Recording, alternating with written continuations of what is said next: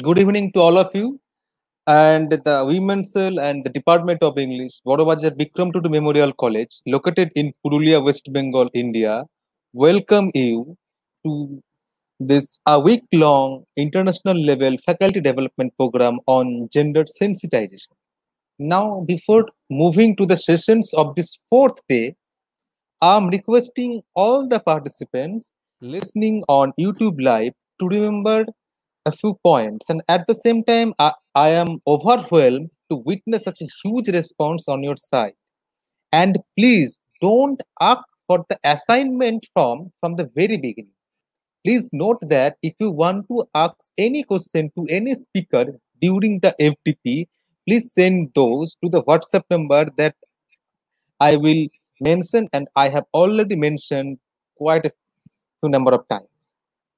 And assignments based on the topics of the presentation will be given to the participants daily, and they must have to submit the assignments within 12 hours. Kindly remember it. Within 12 hours, you have to submit it. It means you all have to submit that assignment max to max at 10 a.m. of tomorrow. And e-certificates will only be awarded to those participants who will submit assignments every day and complete all necessary formalities. Now, I hope that you all have enjoyed yesterday's sessions, and I'm sure that today also we all will be enriched and also will get to know the picture of South Asia and India in general, and at the same time, the picture of America. So, today we have with us three eminent speakers, namely Dr. Sarani Ghosal Mondal from NIT Goa, a Professor Sunita Murmu from Dindayal Upadhyay Gorakhpur University, and Professor Nandini Sahu, Director of School of Foreign Languages and Professor of English. So, taking a cue from Dr. Bonizara's talk on yesterday, we can say that Black women in America are triply burdened from racial, sexual, and class prejudices. They are forced to occupy a very marginal space in a male dominated America, which makes them feel insignificant, faceless, subservient, and devoid of identity. The responsibility of giving them back their rejected humanity and their womanhood falls on the shoulders of Black women writers who can be labeled as Black womenist writers. Alice Walker is one of those pioneers who believe in the Black womenist movement with larger ambits of perspectives that include both literary and sociocultural perspectives. The novel Color Purple is a subtle proof of socio-political forces that always move on from individuals' pursuit of self-identity into projects of national identity. And today, our very first invited speaker, Dr. Sarani Ghosal Mondal, will again make us remember how women are in crisis in the Color Purple. Now, before leaving this virtual platform to Sarunidhi, yes, I used to call her D. I mean, Dr. Sarani Ghosal Mondal, let me introduce her briefly. Dr. Sarani Ghosal Mondal is an associate professor of English in the Department of Humanities and Sciences and Dean Interinstitutional Relations and Alumni Affairs, a PRO at National Institute of Technology, Goa, India. She is the author of a pioneering book entitled Poetry and Poetics of Walt Whitman and Sri Aurobindo. She has also co-edited two books entitled Indian Responses to Shakespeare and New Ways in English Literature by James Cauchy. Her areas of interest include comparative literature, mysticism, applied linguistics, and soft skills development. She has presented papers on comparative mysticism and applied linguistics at different universities of the US and Asia. She has also collaborated in a UGC-funded project under ePathshala. She has received a major seat grant to write a monograph on Vedantic mysticism and Sufism. Now I am requesting Dr. Ghosal to begin her talk. Okay, good evening. Thank you, Gautam, for a wonderful introduction. Good evening, one and all present over here on this e-platform. So before I start my presentation, I would like to thank Gautam and the entire team of BTM College Purulia for inviting me to share my views on gender issues. So my presentation is entitled The Women in Crisis in Color Purple, wherein I will focus on the areas like gender bias and the exploitation of Black women. The color purple depicts the suffering of Afro-American community.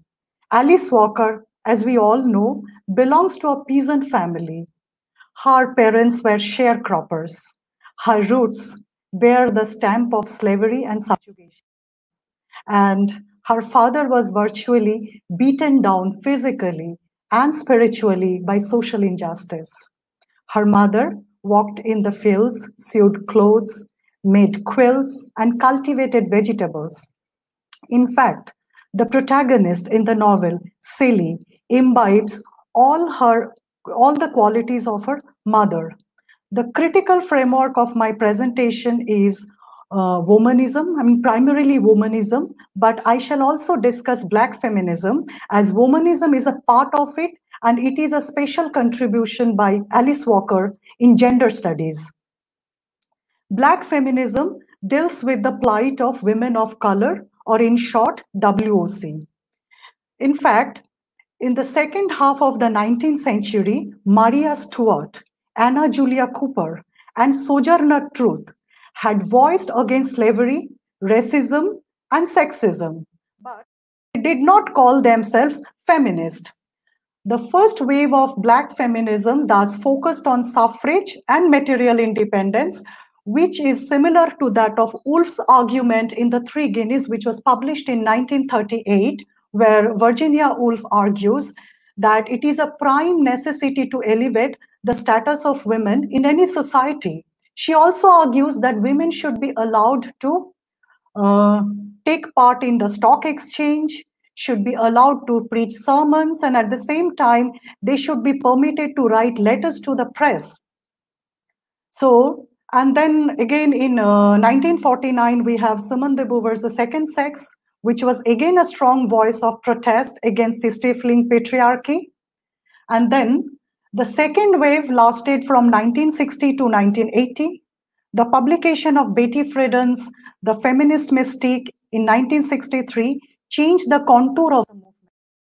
The focus was more on the general unhappiness of American women, issues like reproductive rights, domestic violence, workplace safety, and rape brought into the discussion. And women also wanted to explore diverse career opportunities. They did not wish to be teachers or nurses or secretaries anymore.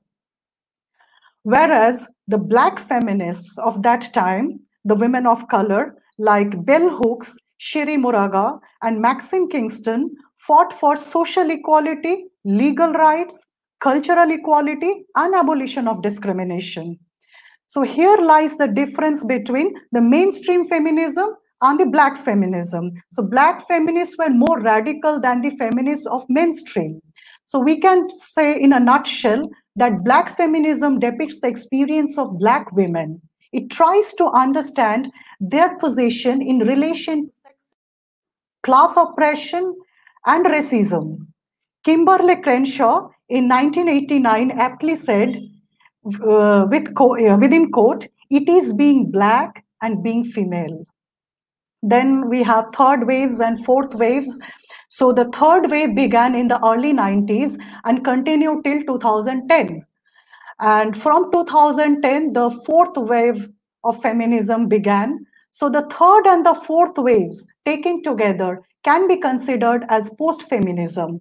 And as we all know that the post-feminism was officially started by Alice Walker's daughter, Rebecca Walker, in 1992. The post-feminism recognizes the male contribution, and it is noted as a significant policy for gaining full societal commitment to gender equality. We can also term it pro-feminism as well. Pro-feminism does not displace men, rather it has a broader perspective leading to a balance in the heteronormative setup. So that is also the message of womanism. Now I will move on to my slides.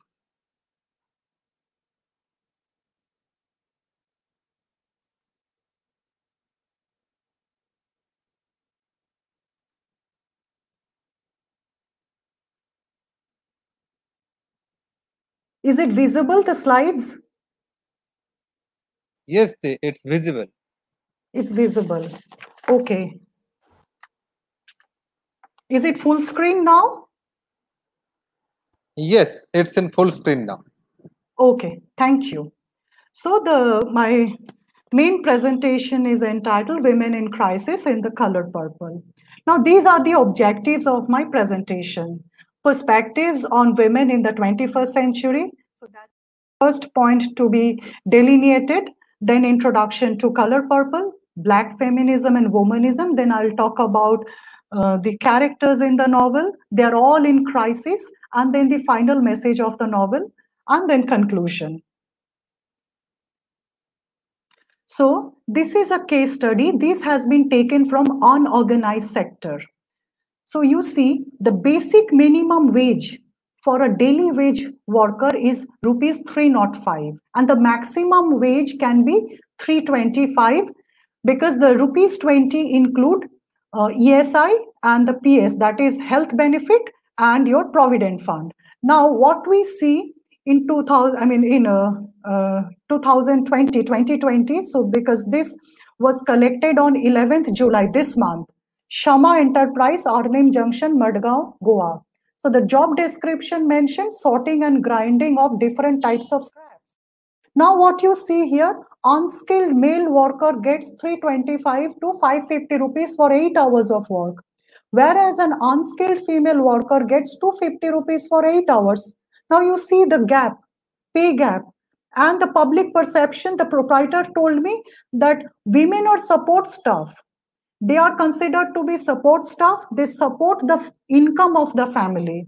And men should be paid more because he is the bread earner of the family.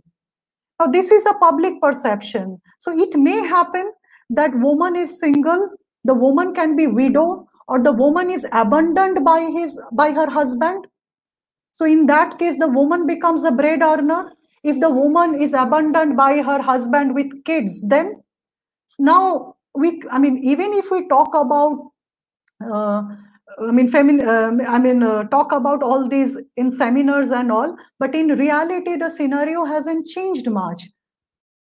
Then we have another case study. It is from the organized sector and it happened in BBC. So here what you see, a teary-eyed Oprah Winfrey reflected on her struggles with unequal pay while accepting the Hollywood Reporters Empowerment Award. In her speech, she recounted an incident from her days working at a news station in Baltimore, where she was denied the same pay as her male co-anchor. And what she said, I was told that because I was a single woman who didn't have a mortgage and I didn't have kids, so that's why I was not entitled to earn the same kind of money as the man who was sitting next to me doing the same thing. She said, adding that her employers undervalued her. Ofra said she was paid $22,000 per year as an anchor, while her male co-anchor made $50,000 a year. Now you see the gap. Now, this is not the first time Ofra has spoken out about the gender pay gap. When Ofra finally got a raise for working on the Oprah Winfrey Show in the 1990s, she negotiated higher wages for all the women who worked with her. Now, this is my request to all the women. When there is such discrimination, let us question, let us negotiate. I can share a personal anecdote. Like way back in 2008, I was looking for a job and I got a position as a corporate trainer at Pinnacle Infotech. That's an American company and the head office is in Atlanta. Of course, the CEO was an Indian. And when I went there to collect my documents and to sign on the contract, I saw that I was on the contract pay band, not on the regular pay band. So when I when I wanted to know the reason behind it, I was told whether I had any liabilities or not. But being a girl from a small town, I'm from Shantiniketan, so I didn't know the meaning of liabilities, honestly. And then they asked whether I have kids or not, whether my husband works or not. Then I said, yes, I'm a childless woman, but my husband works with Vishabharati Central University. And then they said, as you don't have any liability, so you will you will receive consolidated pay. The next day I left the job because I could not bear with the humiliation. But this is the perception, and this perception will go on. Then another case, it's from the matrimonial advertisement. And here, if you see, you'll be shocked. A young man, an industrialist, is looking for a bride. And what is he writing there? That the woman has to be attractive, high aspiration, below 26 years of age. And she should be a non-smoker, non-feminist, good cook, and never been married before or having any kid. So the men lay a lot of conditions on us. So why should we have all these conditions laid on us? For what reason? Now you see another example where a woman is looking for a groom and she is not putting any condition on the man. And there is the difference. So when a woman is looking for a groom, the language is gender neutral. And if you go to the previous one, you see it's a sexist language. I mean, why should we have to be all the time attractive, good cook, housekeeper? Why? We never question, we accept those matrimonial advertisements. Now, I'll come to my presentation. I wanted to share the perspectives because the program is entitled Gender Sensitization. So, that's why I thought that I should start with a prologue. Oh. Now, The Color Purple, which was published in 1982, is an epistolary novel which won Pulitzer Prize for Fiction and the National Book Award for Fiction in 1983, and it also received raving reviews across the world. Now, Black feminism. The Black feminist tradition grows not out of other movements, but out of the condition of being both Black and a woman. It is a long tradition which resists easy definition and is characterized by its multidimensional approach to liberation. Now, Alice Walker's The Color Purple explores the struggle of Black women who rise to power and acquire a subjective voice of their own through a series of blows at home and outside the home. Indeed, it is a story of Cilly's rebirth into a new consciousness. She becomes a spiritually awakened being from a suffering moral entity who had always considered herself a sinner for no fault of her own. In fact, all the major and minor female characters like Cilly, Nettie, Shag, Kate, Sophia, and Squig acquire a voice of their own through suffering and exploitation. And gradually they form a strong bonding to overturn the politics of patriarchal family dynamics, where women are meant to be beaten. Sophia tells Cilly, Sophia is Cilly's daughter-in-law. She says, he don't want a wife, he want a dog. The expression is an evidence of their growing awareness, which Sophia speaks out with clarity and boldness. In spite of offering a very pessimistic picture of Black community, the novel ends on a happy note. The narrator resolves the conflict of gender at the end. We witness a kind of reconciliation between Cilly and her husband. It may appear to be quite absurd to the readers that despite the abuses and physical torture, the protagonist forgives her ruthless husband and returns to her family from Memphis. Cilly's final message in the novel is family reunion, which is being celebrated on 4th July. The metaphor of reunion is an indication of Walker's theory of womanism. She had coined the term in her seminal work entitled In Search of Our Mother's Garden, Woman is Prose in 1983. The concept of womanism challenges the assumption of feminism, which deals with the problems and difficulties faced by the white women. On the contrary, woman is inclusive in nature, as it focuses on the dual aspects of Black men and women. According to Walker, the vision of a Black feminist is all-encompassing. She embraces, within quote, the wholeness of an entire people, male and female, unquote. So we may say that it is more of a reaction to white feminism, which addresses only the issues of white women. Womanism does not consider masculinity a potential threat.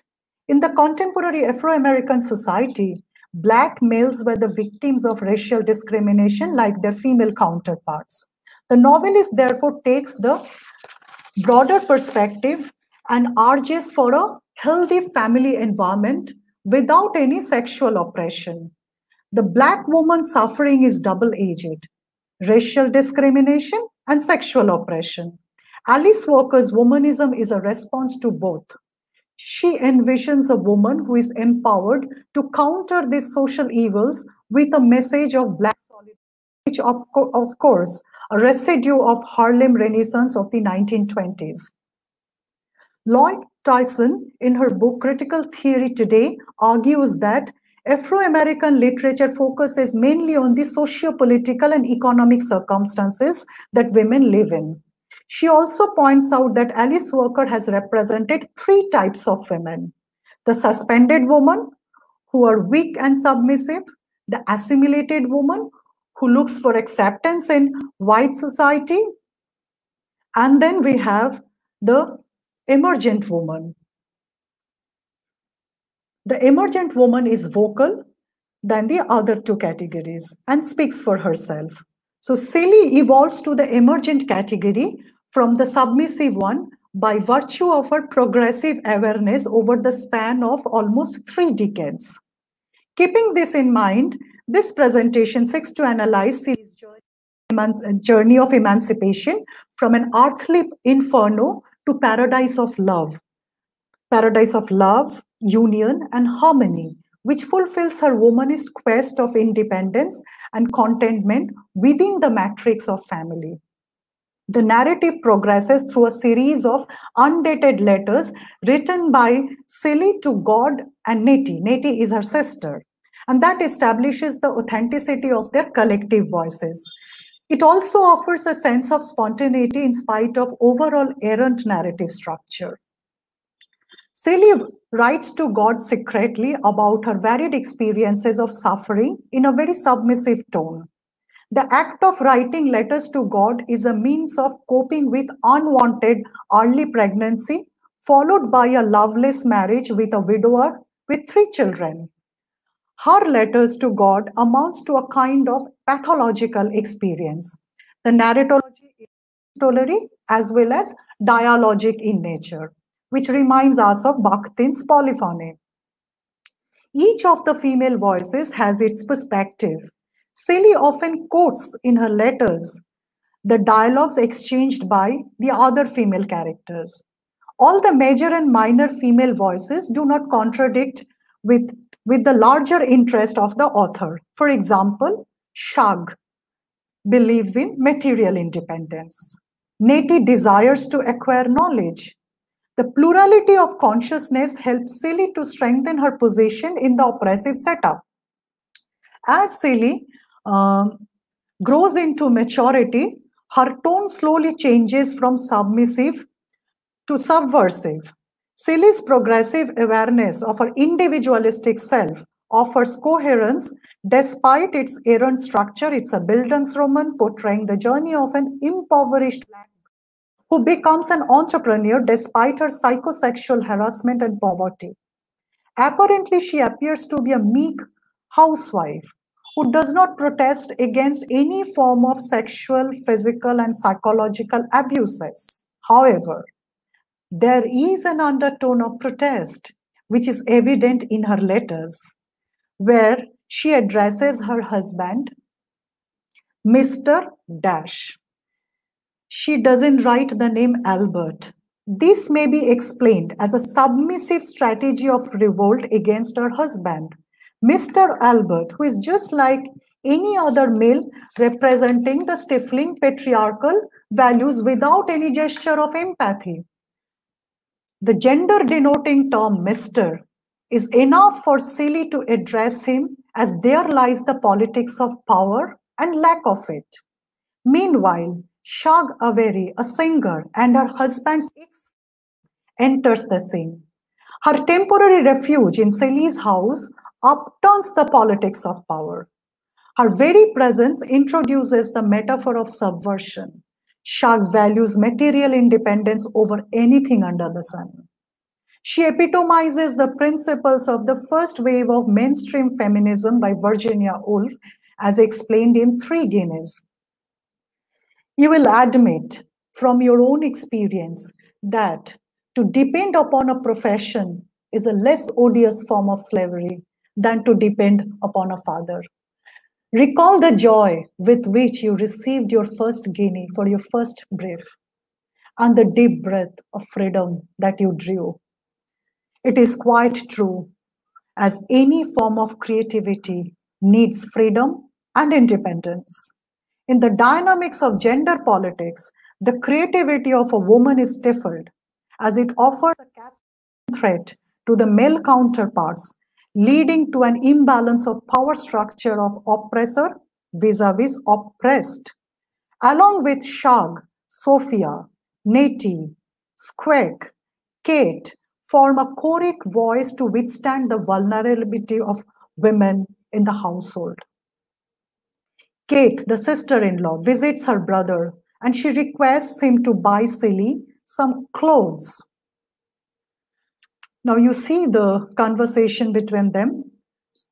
What Kate says, you got to fight them, Celie. I can't do it for you. Afterwards, Sophia, the daughter-in-law, also urges Celie to protest. You ought to bash Mr. Albert's head open. Think about heaven later. In both the examples, we witness a rebellious tone.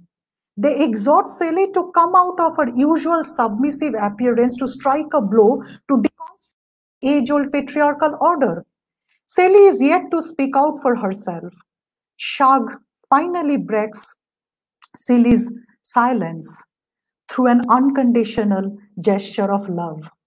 According to Charles Proudfoot, Shag provides a holding environment, and she also works as an auxiliary ego for Celie. Shag's presence in Celie's life is a turning point, as she serves both as a mother figure and an object of gratification, resulting in a secret lesbian relationship which is linked with the broader question of Black emancipation. Shag provides her an emotionally secured and supportive environment to grow into a more conscious being. She urges Celie to attend her music show. Celie's husband immediately says, wives don't go to places like that. Her stepson Harpo says, it is just scandalous. Woman with 5 children hanging out in a juke joint at night. In response to such patriarchal comments to protect the virtue of a woman, Shag proclaims, a woman need a little fun once in a while. She is instrumental to Celie's socio-psychological development and spiritual awakening. Shag makes Celie aware of her own sexuality. Celie sees her image for the first time in the mirror after Shag's instruction. This creates a sense of self in her, and she starts admiring herself. All these years, she was not even conscious about her subjective self. And the looks, the consensual lesbian relationship makes Celie emotionally secured and makes her feel very special because none praises her physical attributes except for Shag. So together, Celie and Shag demonstrate a model of sexual and mutual dependence. Mary Colawol defines lesbianism as a means of self-expression to eradicate male dependency. Whereas Albert's interaction with Celie reflects the matrix of power dynamics. where Silly is reduced to almost nothingness. When Silly announces that she is going to accompany Shag to Memphis, Albert gets furious and snubs with all his meanness. Just let us have a look at the dialogues. What Albert says, it's very shocking. You ugly, you skinny, you shape funny. Fit to do in Memphis is to be Shag's maid. You not that good a cook either. Maybe somebody let you work on the railroad. Hire yourself out to farm. You poor, you ugly, you nothing at all. Albert thinks that he can hold back Silly within the four walls of the household by breaking her confidence. He is in need of an unpaid maid. By now, suffering has made Silly assertive. She is no longer going to accept that, and she shouts back with equal force, I curse you. Until you write by me, everything you touch will crumble. However, Silly herself is surprised by her newly discovered power of articulation. She thinks it comes from the trees. The metaphor of trees is a very striking expression, as it is an ancient symbol of physical and spiritual nourishment, fertility, and endurance. Silly, like an ancient tree, endures all sorts of pain and injury inflicted upon her. Still, she is alive, and she says that she is still there like a tree firmly rooted and providing supportive environment to all, irrespective of any prejudices and reservation. Albert cannot really chide her by saying that she is just nothing. Her final emancipation takes place in Memphis, where she starts teaching trousers with Shag's socio-psychological support. Shag says, you, not my maid. I didn't bring you to Memphis to be that. I brought you here to love you and help you get on your feet. With Shag's encouragement, Silly becomes an entrepreneur with her startup business in the dining room of the house. You making your living, Silly? Shag says. Girl, you on your way. Silly then mentions the address of her shop in the letter to Nettie, and she stops addressing to God anymore. So there is a change in Silly. By then, along with her economic independence, she is transformed into an enlightened being. By virtue of Shag's company, she learns that God is everywhere. Shag instills the principles of American transcendentalism in Silly. The movement focused on individuals' perception of God. The principal thinkers like Thoreau and Emerson had spoken of realizing God in solitude and nature. Before the arrival of Shag, Silly harbors a notion that God is a male entity and she should be liberated from the shackles of oppression in death. She tells Sophia, within quote, this life soon be over, heaven last always, unquote. It is somewhat her passive acceptance of life like a traditional God-fearing woman. Peter K. Powers describes it as a masochistic notion of God. At another point, Silly utters that God is her husband. Powers further quotes Rosemary Ruther's argument that the notion of masculine God derives from the politics of societal hierarchy. Man has the direct contact with the masculine notion of God, maybe the Christ, who is supposed to be the savior. The salvation lies in death. Candice M. Jenkins explains Silly's submissive attitude during the pre-Memphis days as a kind of salvation. She conforms to patriarchal ideals and accepts the tyrannical behavior of her husband just to maintain the sobriety of Black household.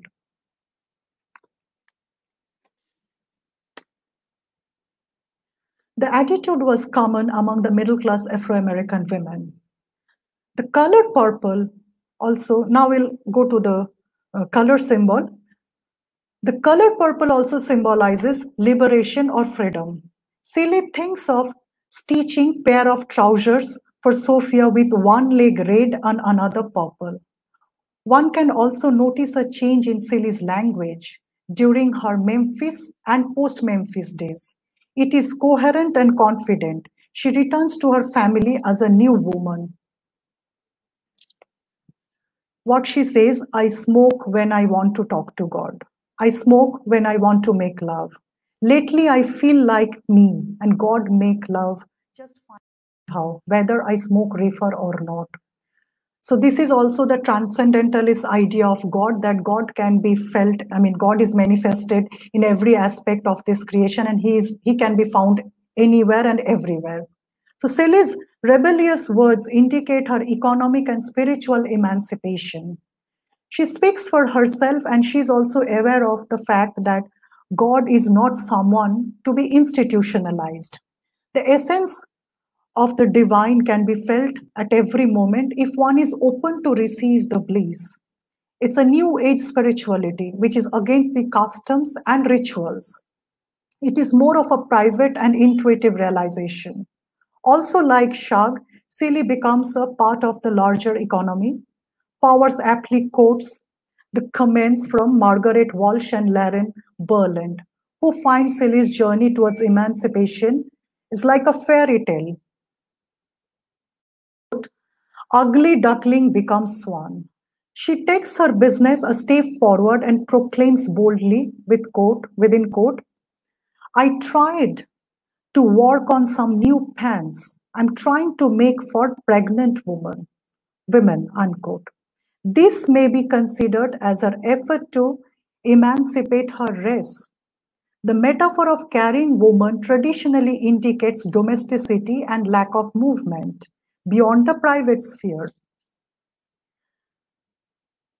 She starts the second phase of her life as an entrepreneur after becoming a mother-in-law. So pregnancy and raising kids do not mean an end of a fulfilling life. It is a phase wherein woman tastes the glory of motherhood. The novelist also vouches for womanism, which accepts the life of a woman as a whole, the daughter, the wife, the mother, and the career. The metaphor hence blurs the dichotomy between the private and the public. The movement becomes easy in trousers. The woman is no more an angel in the house. Celi's final liberation from all the imposed socio-psychological bondage takes place on 4th July. This is the day of American independence. Walker deliberately concludes her narration on this day, suggesting another level of liberation when the Black community strengthens its internal solidarity in family reunion, which symbolically projects their collective independence in domestic space that includes both men and women. It is an alternative vision of freedom through womanism. It is also striking to highlight that Celie does not write her name at the end of the concluding letter. She signs Amen. The message of the novel is the ultimate human achievement is not in the individualism.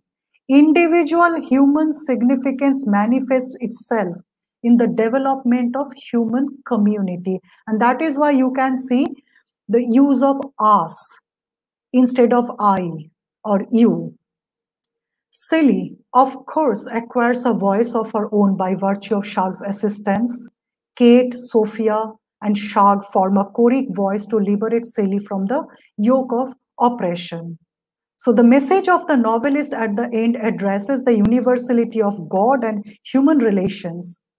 Amen literally means let it be so, which recognizes the concluding note of family reunion, alluding to harmony, love, mutual respect, and trust.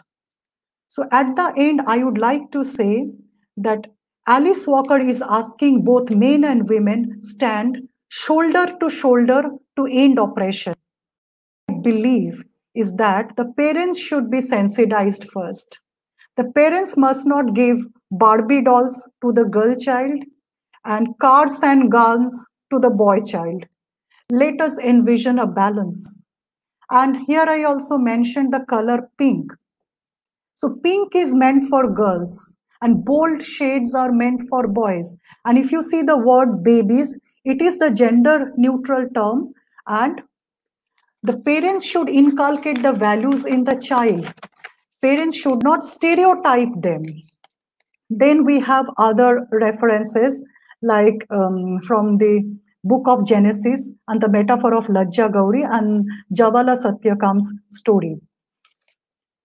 So what we see in the book of Genesis, the first chapter, where it is mentioned that Eve was created out of Adam's rib.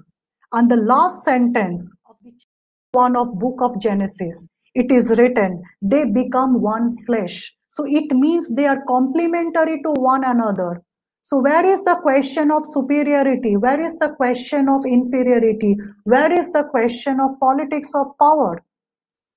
And then we have the metaphor of Lajja Gauri. She is a symbol of creative principle.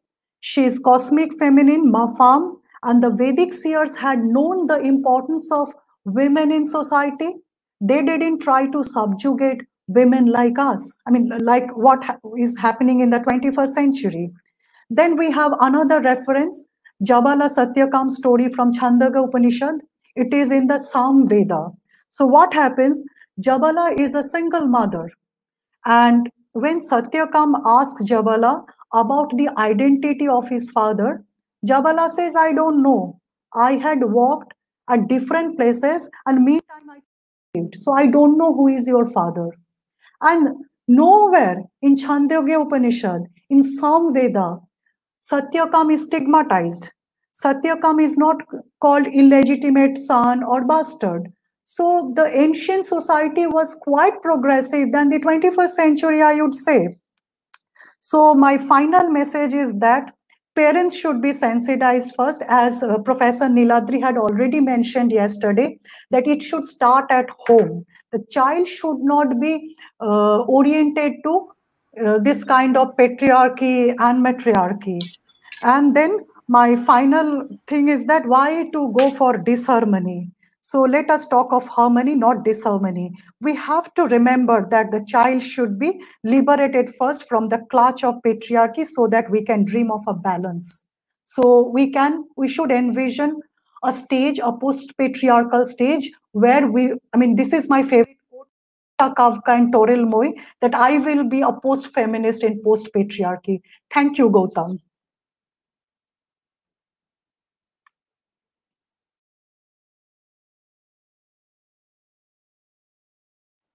Yes, thanks a lot for your wonderful presentation. Now, so many questions are there.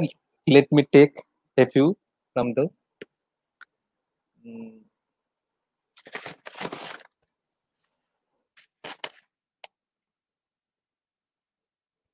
Hope I didn't exceed time. No, no, It's no. just Yes, yes, okay. yes, yes. What is your comment on Albert as a victim of patriarchy as well?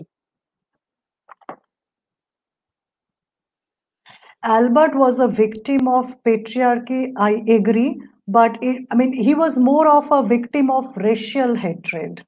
So that is why the women of the family, it's a actually on the part of the womanists, because they wanted to stand against stand against the stifling power of white society. So that's why they needed the help of the men.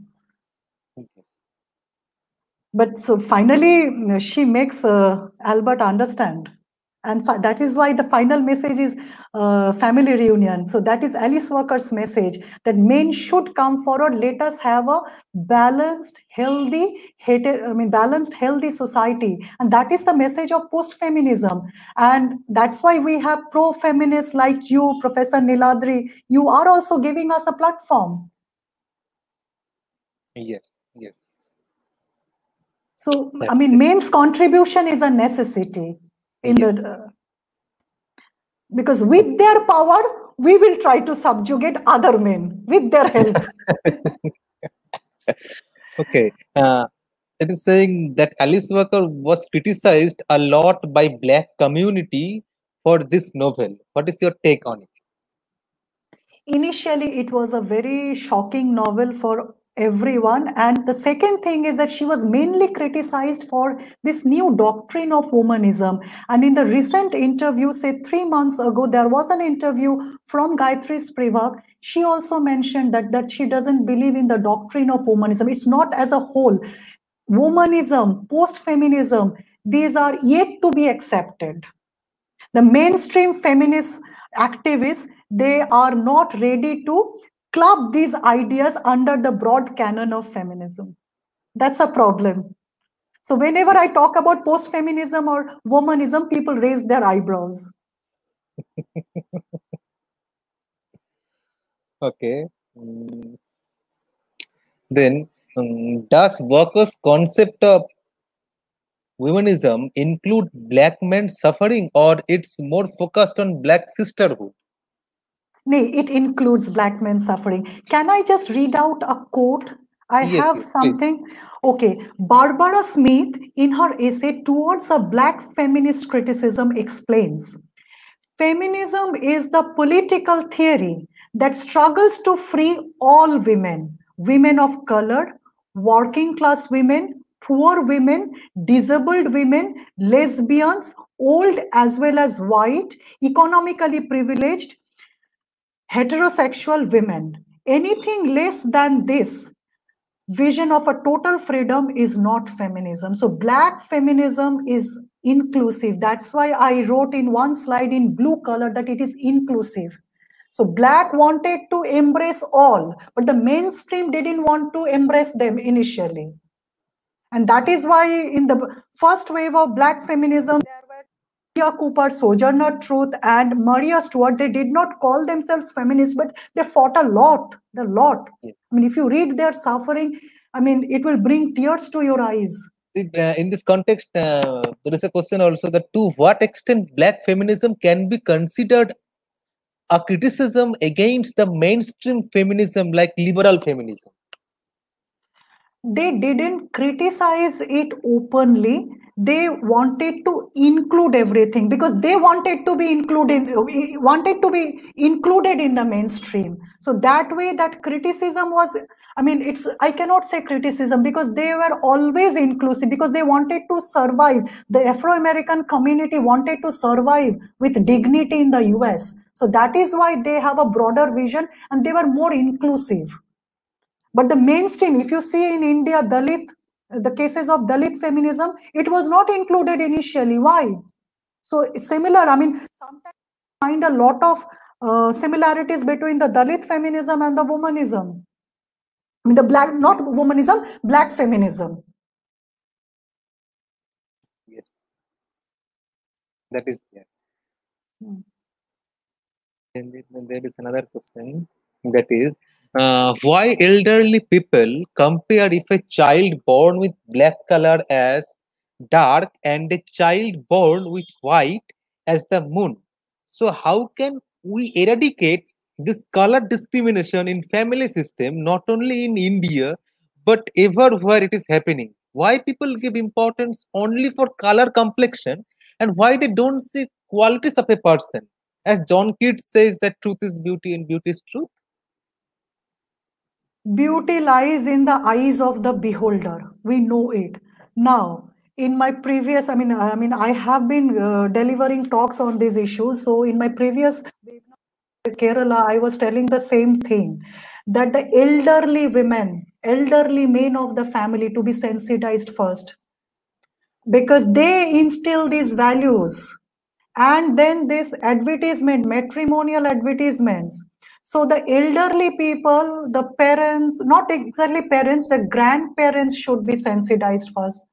But we don't have that kind of platform. So here we are discussing this among the academicians, college teachers, university teachers. But where are the elderly people?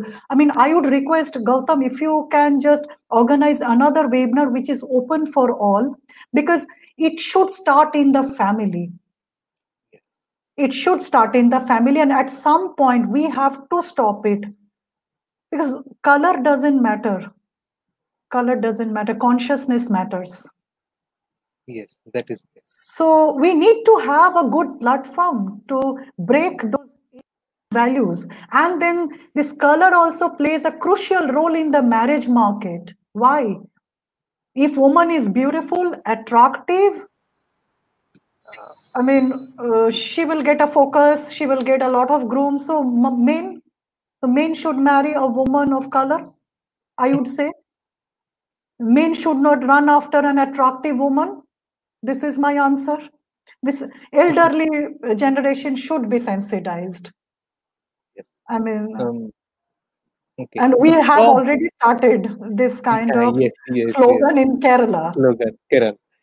Okay. From when or what time period does womenism begin to influence black literature? Does it influence black literature written by men?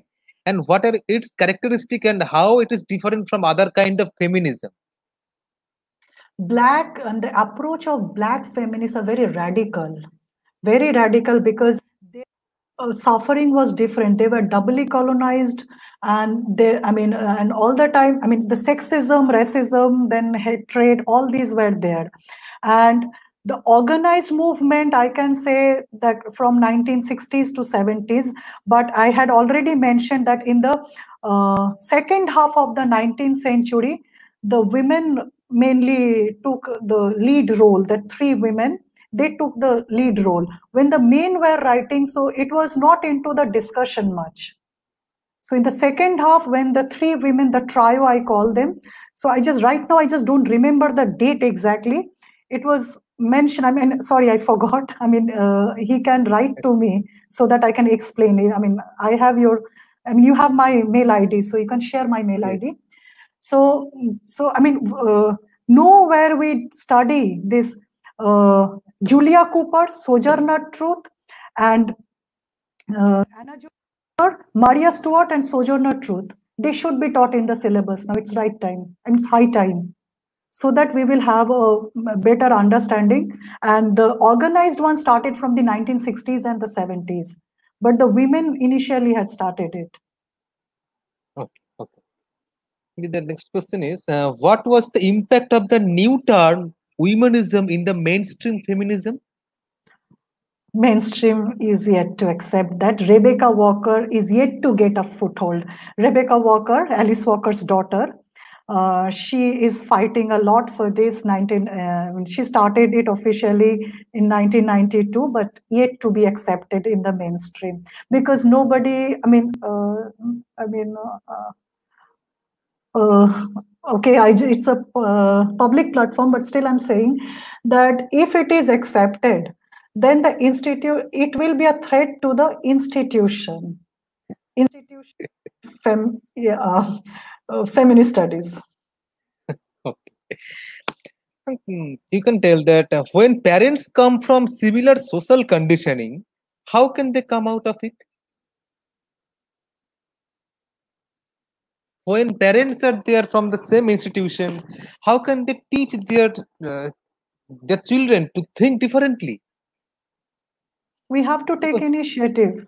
I have already started this initiative in my institute, at my household. So we have to take, that is why I said, why can't we have an webinar for elderly people? Because gender sensitization is a must for them. Because all the time I have grown up in a family where I have seen that the male cousins will get, they were privileged all the time. They were all the time privileged. So we have to, we can write an MHRD as well. yes, Because it is that charity begins at home. exactly, institution, the value is already, instilled in us. That's a problem. To break it, to deconstruct it is a very difficult job, very difficult. And even if when you fill up a form on any online portal, all the time it asks for your father's name or husband's name. Why? Yes, that's So, and matrimonials, it should be stopped. We have online sites and all there, they can chat, they can find partners. I hate to see these matrimonial columns in the newspaper. It's still very prevalent. And dowry. Why are the parents paying dowry? In South India, I know the southern context, 70 lakhs, 80 lakhs dowry.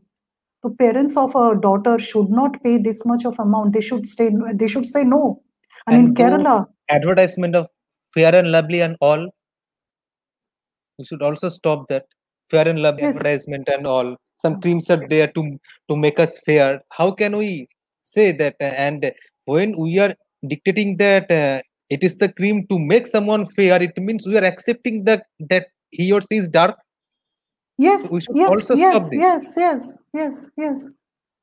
I fully agree with you. I fully agree with you. And we are doing, but I mean, I haven't got a good number of friends with me or supporters. So Gautam is there now. Together we can start. Yes, yes, yes. And the There is another. dowry is something, it has to be stopped. Yes. There is another question. When you rightly talks about the gender stereotyping, how is our education system working towards its deconstruction? And we see majority of the things mentioned as a part of our educational system. So, what will be the role of educational system in this context? We have to inform the NCRT. And the second thing is that Barbie dolls. Kids, you go to a shopping mall, kids section, they're girls and boys, differentiated. In textbooks also, differentiated, dress codes and all. So we have to, we have to raise our voice. We have to raise our voice. Otherwise, it is so ingrained. It is in our blood. It is in our psyche. I feel that. And it is, do we really use gender neutral language in the classroom? Let us ask this question to ourselves.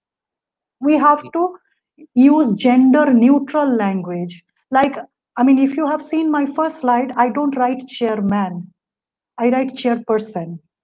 For nurse, we have to write male attendant. We should not write air hostess, flight attendant. Flight attendant, gender neutral word. So we have to pinpoint this, and we have to change the text. We have to change the language, the vocabulary. So we have to take initiative. Like, from tomorrow onwards, let us make it a point that we will use gender neutral language, gender neutral words. There are a lot of examples like this. So we have to be conscious. Okay.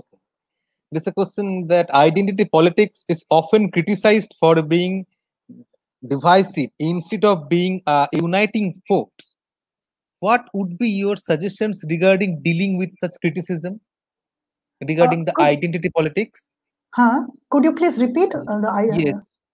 Identity politics is often criticized for being divisive instead of being a uniting force. What would be your suggestions regarding dealing with such kind of more critical approach? What will be your critical approach on it when we are trying to deal with some kind of identity politics?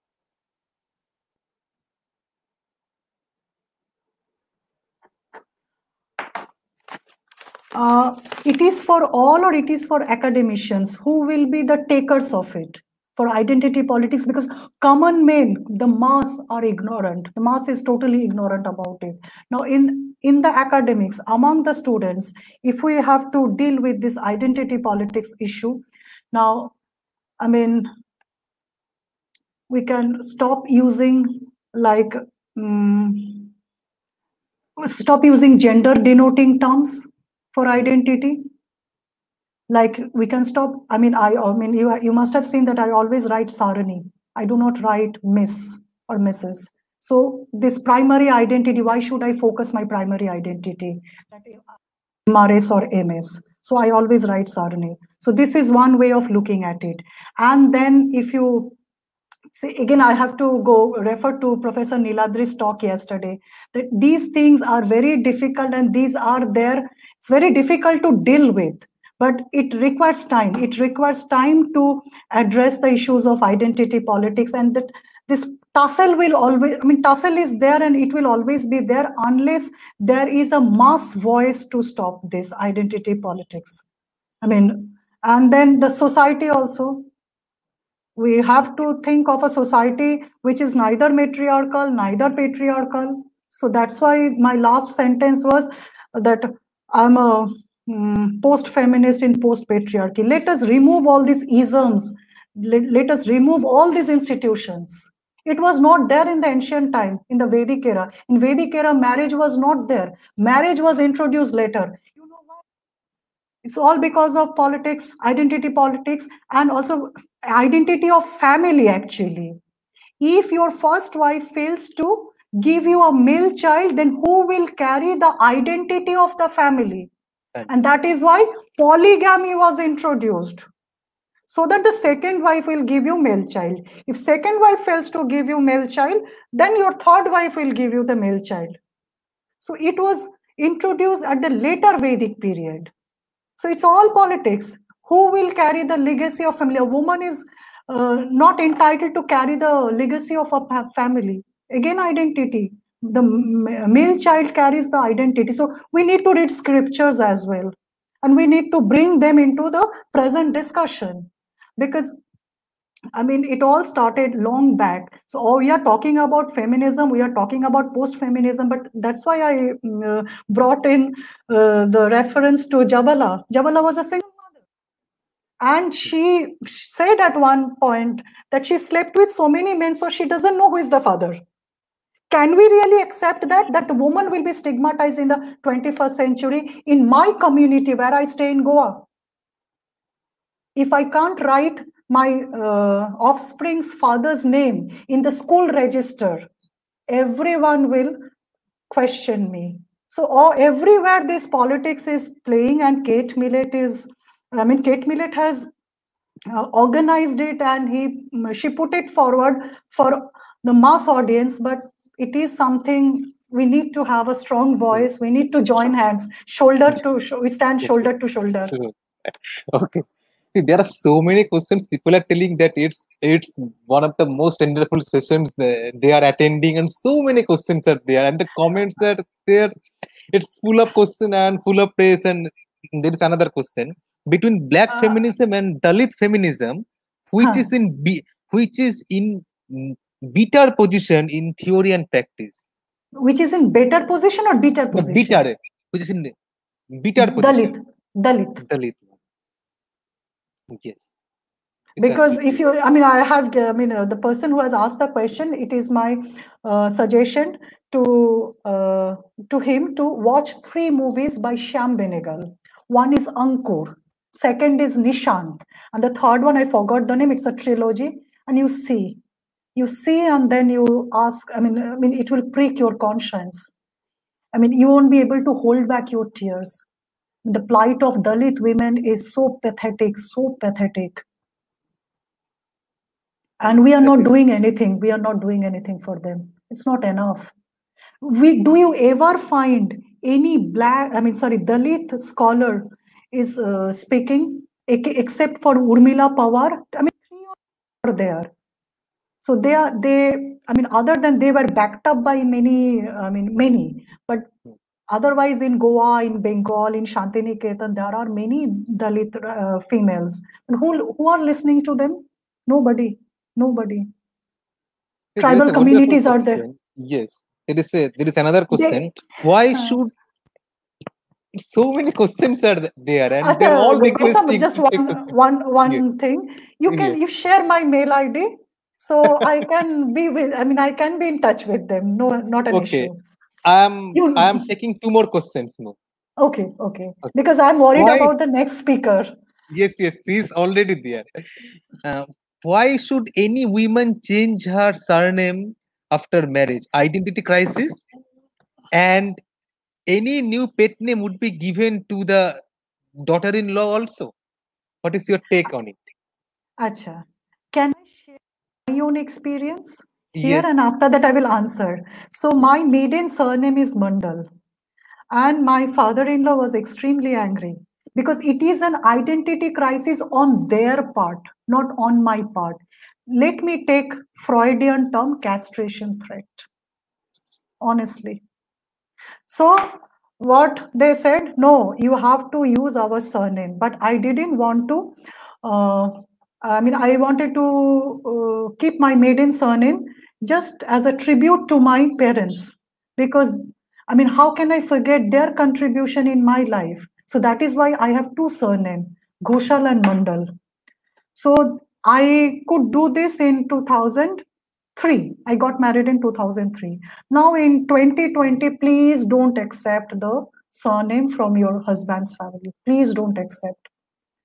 I mean, these are very small things, but these are also examples of politics, patriarchal power structure. Stop using your husband's surname. Please do that. So I had no option because all my documents are registered with that surname. So that's why I don't have any option. So that's why I have double surnames. The second one, my maiden surname, to pay tribute to my parents, and Ghoshal, my husband's, my father-in-law's choice. Okay. So there are ways, mechanism to deal with this situation, but raise your voice. Raise your voice. Don't think that you are alone. God is with you. Yes, and and there is another question. I think that in the present context of India, decolonization of the mind is first required before gender sensitization. Oh, yes, I agree with that. Yeah, I mean, both are required. Both are equally important. Both are very fundamental. I agree. Okay, and do you not think that we must also stop entertain those bridal makeup also? Bridal makeup? Of course. And there is another advertisement for that, an advertisement of an FMCG product. So I wrote a letter to HUL, Hindustan Unilever, that Katrina Kaif's Arm Sutra. So what is the necessity of showing Katrina Kaif for marketing a fruit juice? Why? The second thing is that I'm always without makeup. So don't put makeup. Say no to this industry. Say no to the cosmetologist. What is wrong to show up our face? We should have that confidence. I'm against this because I should be happy with whatever I received from my parents. And what term can be used for a society which is neither matriarchal nor patriarchal? Let us think of it. Uh, let us think. Equality? Yes, or gender neutral something. Gender neutral society. Very good. Yes, Thank you, gender Gautam. neutral society. Yes, and Gender neutral society. yes, one last question for it. In our experience of teaching gender to students in a semi-urban college, we have often found girls learn the gender neutral first and better than boys. Don't you think there should be more camp organized only for boys as well as gender neutral camp? Of course, boys should be sensitized first. Boys should be sensitized first. Being a chairperson of anti-sexual harassment, I receive complaints. At least there will be 3 complaints every week. And I see how their imagination runs wild and how do they perceive their classmates. Yes. And women are sufferers, so that's why they absorb more. And harassment, teasing, if teasing is rampant, where is Adam teasing? Give me one example. Yes, there is. So the whole talk somewhat conforms to the fact that, like the black women writers who have been urging men not so much to come down and fight, but they want them to come down and talk, work No, side come by down side, and. talk. Sorry. Uh-huh. So thus, it inspires some kind of manifestation of female oppression, or like the black women writers who are optimistic as their narratives conclude on a positive reconstruction of a female self within the structure of the family and community. And in the same way, your talk also creates that kind of aura where we should decolonize our mind first, and then we should think about this kind of gender sensitization.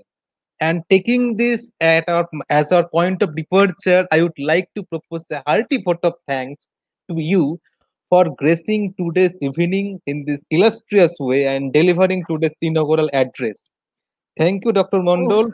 for this very interesting and thought-provoking address and for setting the tone of this evening. I'm sure that all the participants have taken note of your suggestions, observations, ideas, and I'm sure that they will be discussing this among themselves, and they will certainly do something for opening a new ground for gender-neutral society and a new ground different kind of scholarly understanding. So thanks a lot. Thanks for being with us. And I hope again we will meet soon when the world Yes. will be recovered from this kind of COVID-19 trauma. Thanks a lot. Thanks a lot, Gautam. Okay, so I sign off? Yes, yes. Okay. Yes, okay. Okay. So now we are moving to the second speaker in the second session to our talk, and it will be chaired by none other than Professor Sunita Murmu, who is a professor in the Department of English at Dindayal Upadhyay Gorakhpur University, and she specialized in post-colonial literatures, African writings, literature, and gender and literature and environment. He has co-edited two collections of critical essays, representation and resistance essays on post-colonial theater and drama and literature of South Asia. And today she will speak on challenging gender stereotypes in literature. And uh, Sunitaji, you were there. Now the dais is all yours. Thank you so much, Dr. Gautam.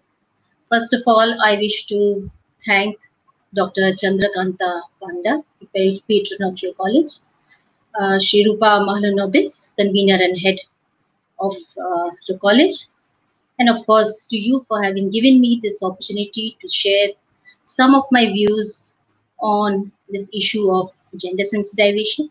And this is indeed a great pleasure and honor to be part of this FDP online lecture series.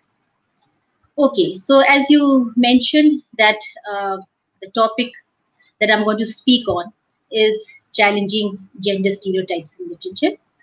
And considering the fact that this entire series, the lecture series, is on gender sensitization, I thought a very convenient way to get into this topic or to talk about gender sensitization would be by talking about gender stereotypes. I was just listening to the discussions that were going on just before my lecture, and I could see that some of the questions that you raised have also, or I will be taking up some of those questions during the course of my talk. Okay, so I would like to share my PPT.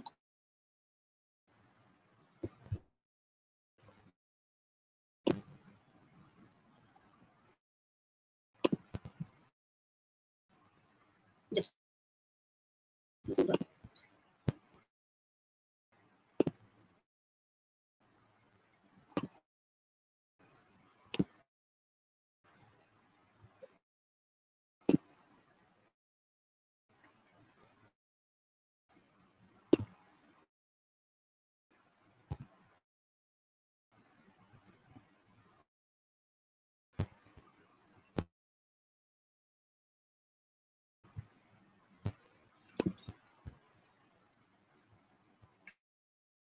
okay, I hope you can see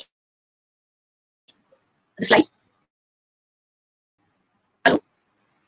Hello? Yes, it is there. Yes, yes, yes, yes, yes. It is visible. Okay. Okay. Okay. Okay. So, to begin with challenging gender stereotypes, as I mentioned, I felt this was a very convenient way where we could begin talking about gender sensitization. So I thought I should take gender stereotyping or gender stereotypes as my point of entry into this entire talk about gender sensitization. The reason why I wish to talk gender stereotypes is that as individuals living within a society, we often interact with family members, with people in the neighborhood, and within society. And as we interact with these different groups of people, we always seem to try to understand the society around us by forming some mental pictures of people or groups of people around us. So it is very important for us that in order to understand the society around us, to understand the social environment around us, and to be able to interact with the people, to be able to negotiate among them, we need to form certain ideas, certain mental pictures of people around us. So the word that we often come across regarding this is the word stereotype, where we form certain mental images or certain stereotypical images we form in our minds when we try to understand the people around us. Now let's look at the etymology of the word stereotype. The word stereotype basically derives from two Greek words: stereos, meaning firm, solid, and typos, meaning impression. So that's the word stereotype basically means a solid impression of one or more idea or theory. And this term basically comes from the printing trade, where there was this metal printing plate, and from where the copies or the duplicate copies were made from this printing. So basically, how this term basically comes from printing trade. Now, this concept of the stereotype was first introduced into social sciences by Walter Lippmann in 1922, where he used this word to describe the typical picture that comes to the mind when one is thinking about a particular social group. So this, in fact, this is an area which is often very well studied or researched in the area of especially social psychology. So this is how we see the word stereotype coming into this into the area of social psychology. Now, what exactly are stereotypes? Let's just define what we mean by stereotypes. When we say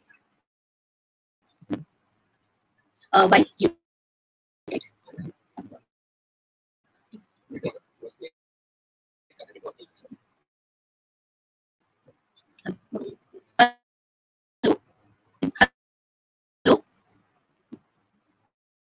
Hello? Your voice is cracking. Yes, your voice is cracking. Yes. Hello? Yes, I just, yes, your voice is in cracking. my family, they told me that my voice. Hello? I think there's some network Hello, problem. hello. Yes. Hello, can you hear me now? Yes. Yes, Okay. I can hear you. Yes. Should I go back to the previous slide or Okay. yeah? Should I go back to the previous slide or hello? Yes, if possible. Hello. You are audible. Hello. Okay. Hello. Yes. Okay. Hello. Can Okay. you hear me now? Hello. Okay. Yes, I can hear you. You are perfectly audible. Okay. You are perfectly audible. Yes, please go ahead. Yes. Okay. Just a second. And I'm just you can going back to my PowerPoint. Yes, and you can switch up your video to improve connectivity. You can switch up your video to improve connectivity. Just a sec. Actually, there's some network problem happening over here. Network और ये काम ये PowerPoint hang कर गया. Okay. Stop time. Just please bear with me. Yes.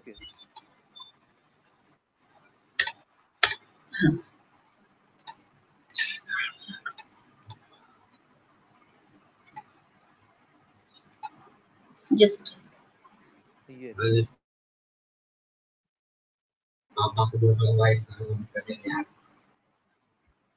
Hello. Hello.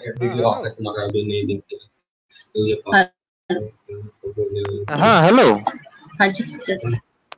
Hello. Yes. Yes. Can you hear me now? Am I on? Yes, I can. Yes, you. Okay. Yes, you are audible. Yes. Okay. Just a sec, I'll just get my slides up.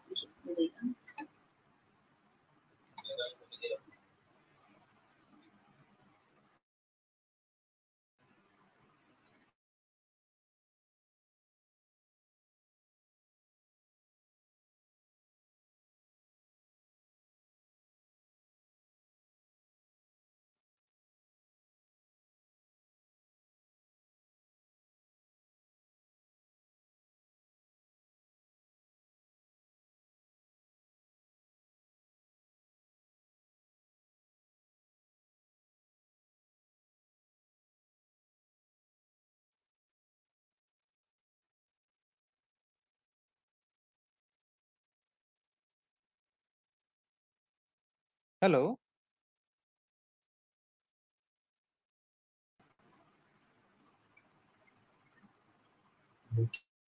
Yes.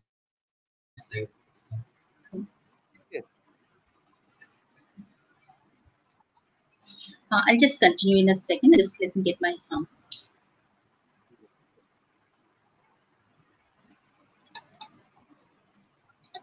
Actually, there's some problem with the network. I'll just get back to my Yes. Yes. We can understand. I'm really sorry for the technical glitch.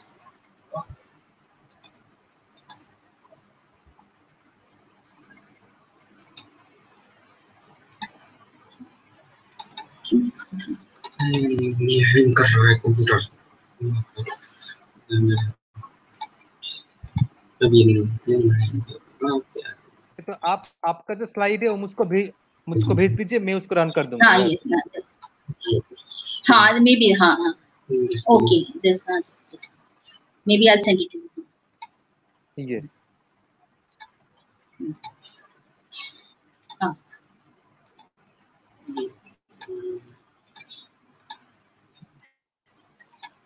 नहीं आ रहा, application window में नहीं आ रहा है।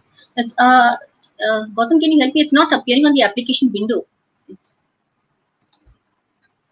That slide is not appearing. You have to open the slide in the background. You have to open the slide in the background. It is just there. It is there. Somehow. You can also send the slide to me also by mail, and I can also run the slide from here. From my end also I can do that. Okay. And you can turn off your video to improve your connectivity. And you can turn off your video to improve your connectivity. Okay.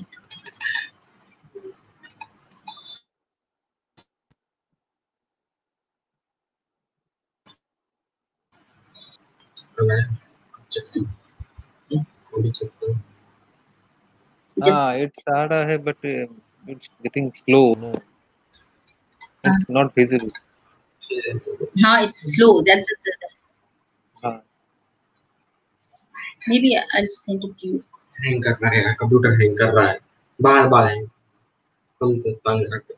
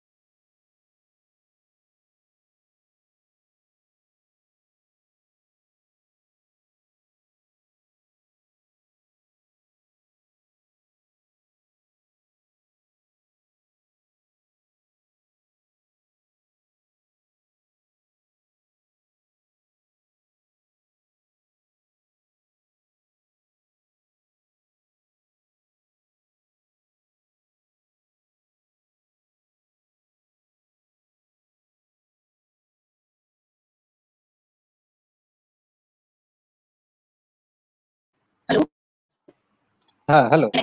Yes. Yes. Yes. You can continue. Yes. Hello. Hello. Yes, you are audible. You can continue. Now, okay. Next. So now, so anyway, this was just so I was here. So just a sec. Babu, just hello. Just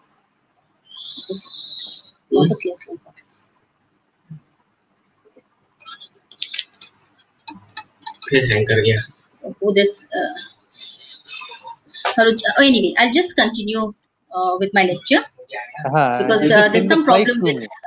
me. Yes, you can share the Okay, slide with me. You are perfectly audible now. Just give me some time. I'll just have to send you the mail. Okay. So the concept of stereotype was first introduced. Yes, So concept of stereotype was introduced into social sciences by Walter Lippmann in 1922, basically to describe the typical picture that comes to mind when thinking about a particular social group.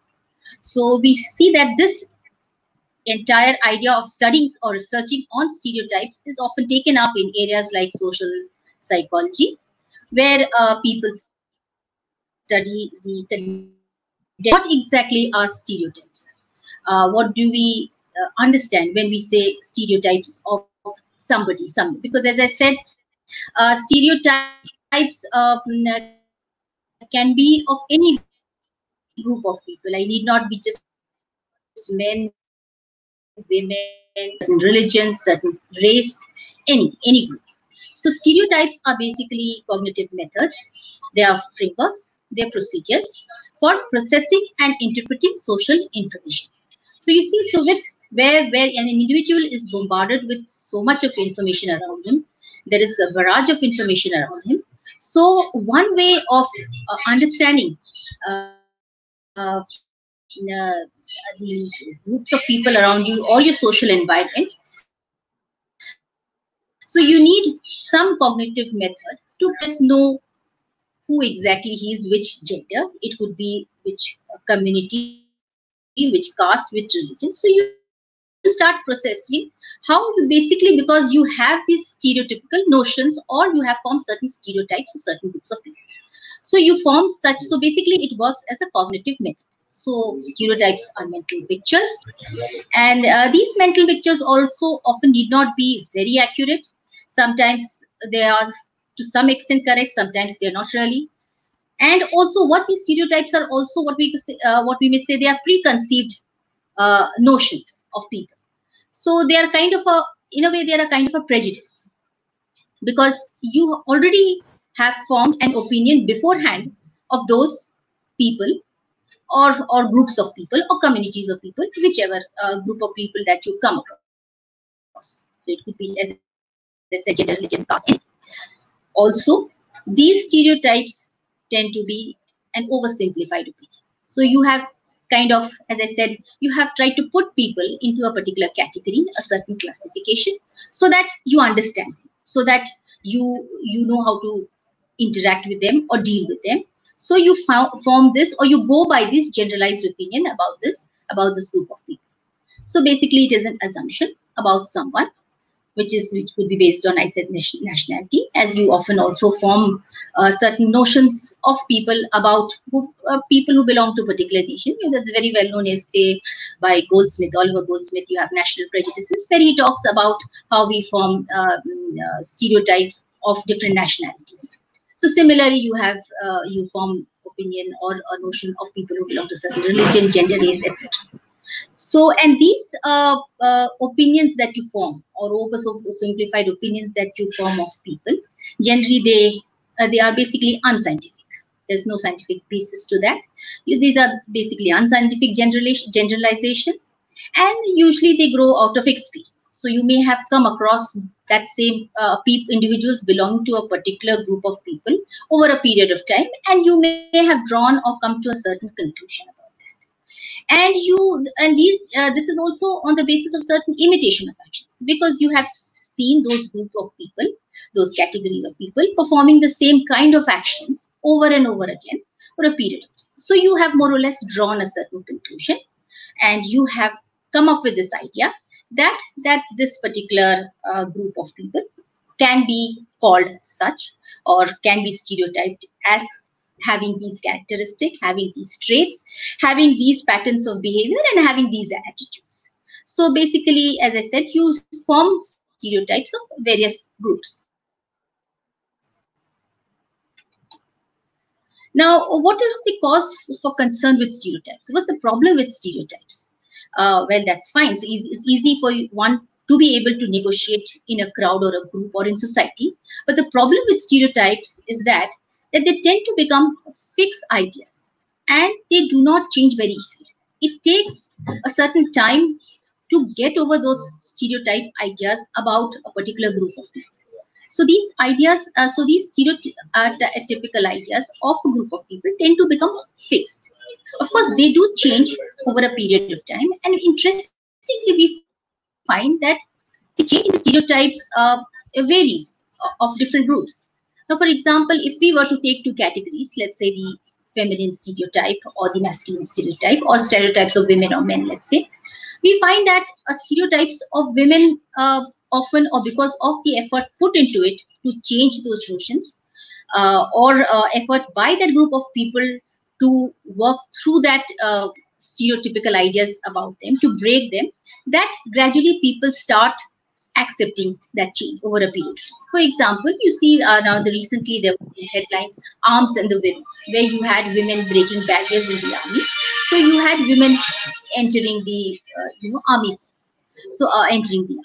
So you see, whereas when it comes to, let's say, the male stereotype or masculine stereotypes, we find that it takes a certain period of time for people to accept changes in male stereotypes. Let's say if a man were to take to caring or nurturing or nursing people, so those involved in healthcare, it takes some time for people to accept that they can equally do such a thing.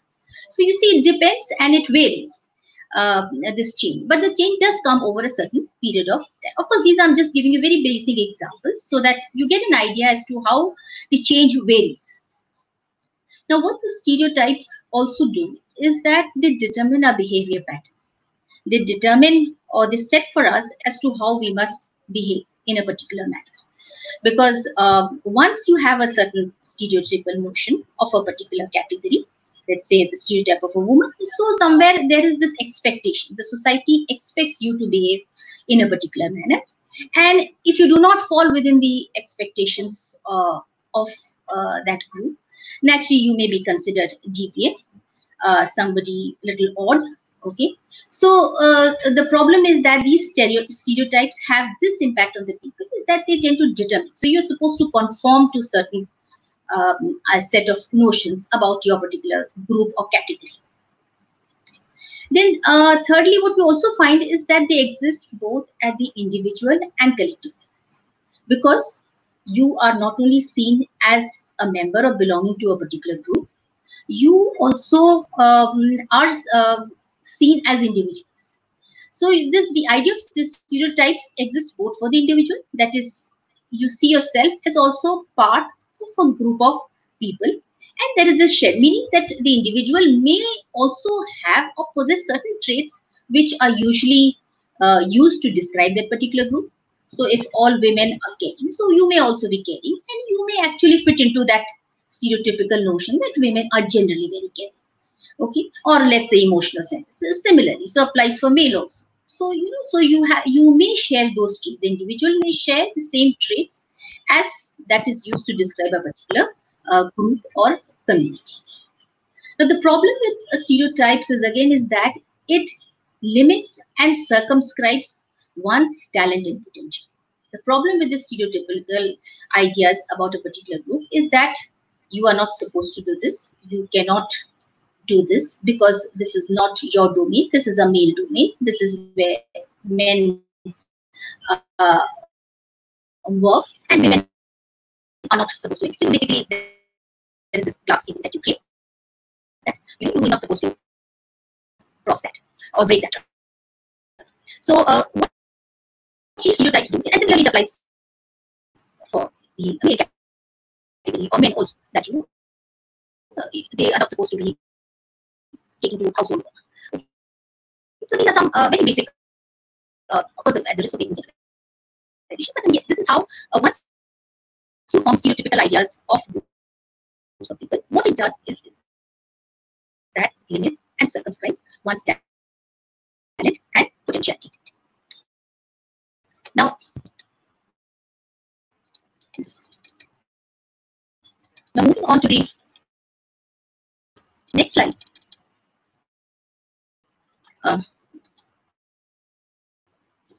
Next, just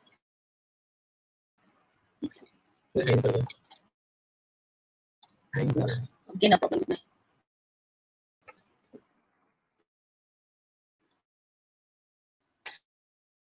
Anyway, so the next, what I want to talk about after this, this why stereotypes is a cause for concern.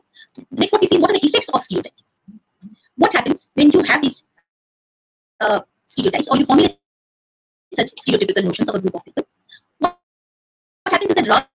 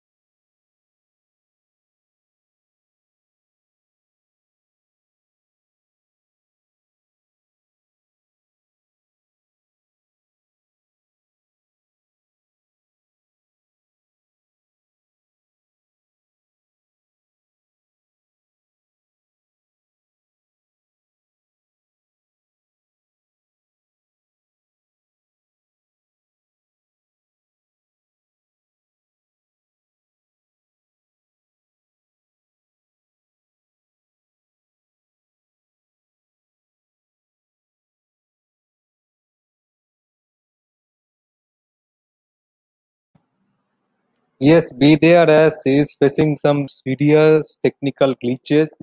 So I, on behalf of her, telling you all to be there, to keep patience, that these are the technical glitches that we have nothing to do with it, and what can we do?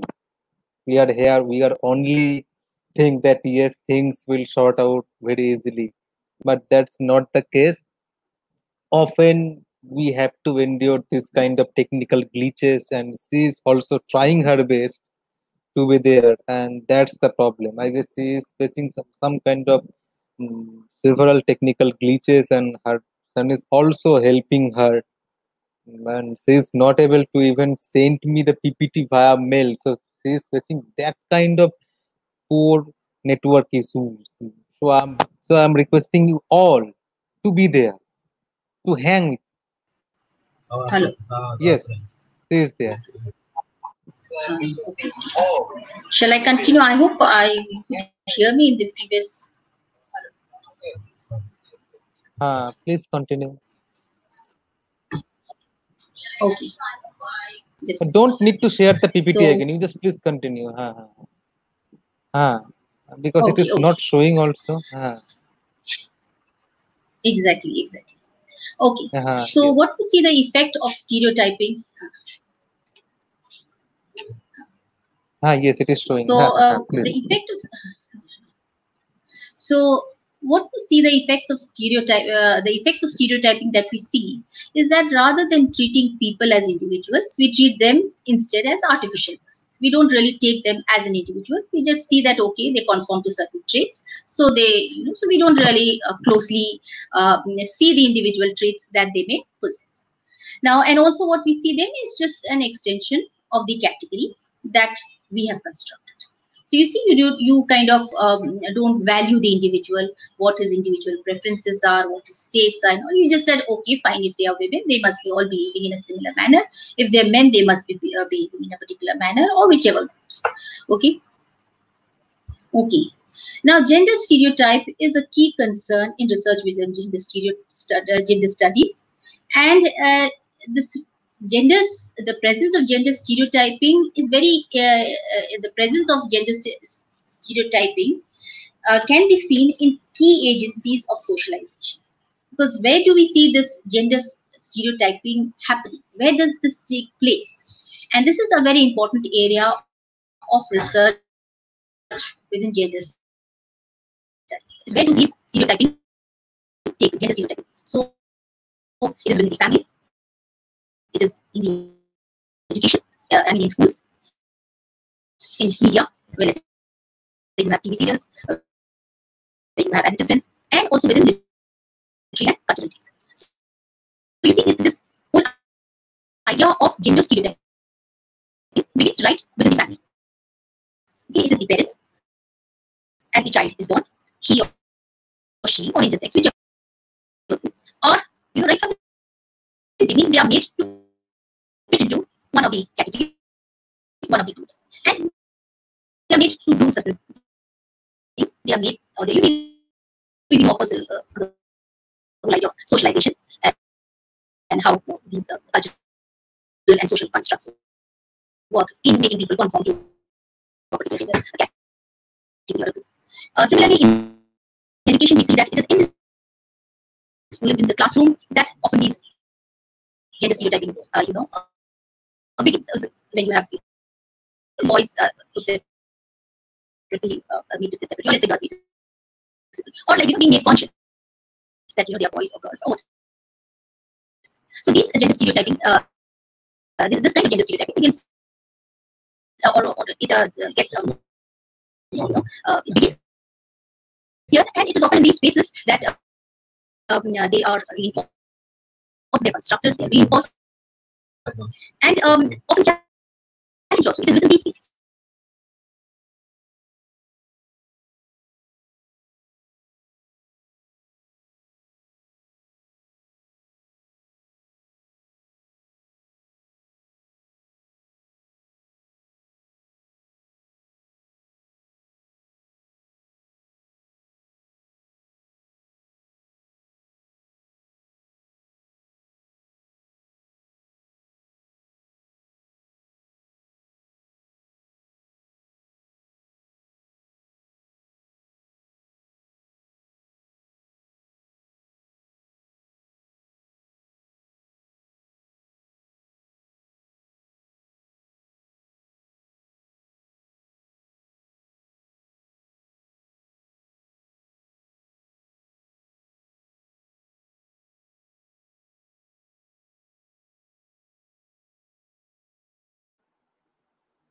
Yes, again, extremely sorry for the technical glitches that we have nothing to do with it, this kind of technical glitches,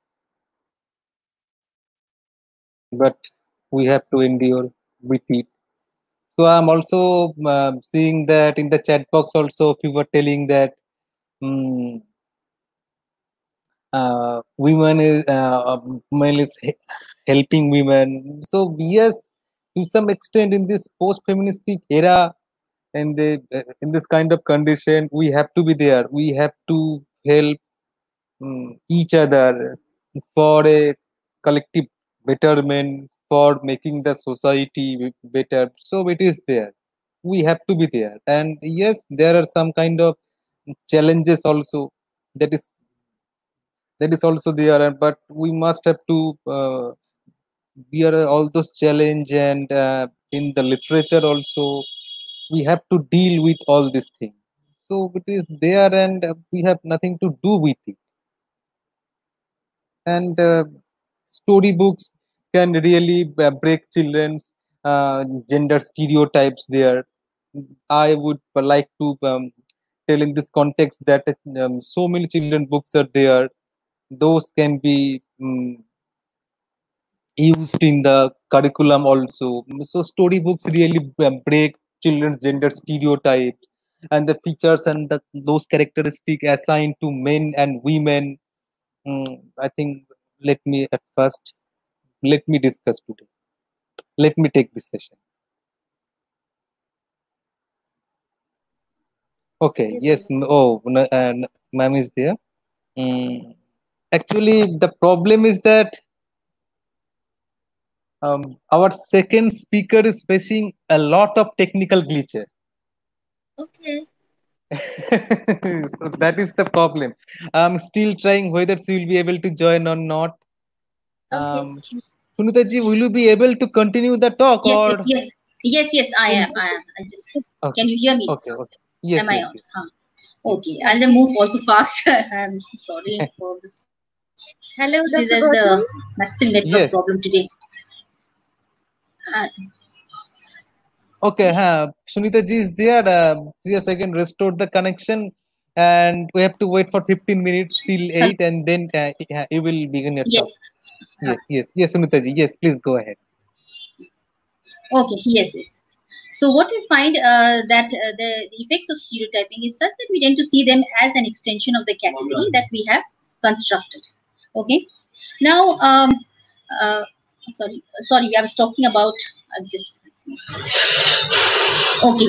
So, and it is also within the literary and the cultural text that we find that these gender stereotypes are not only constructed, they are reinforced, and at the same time, it is within these literary and cultural texts that they are contested.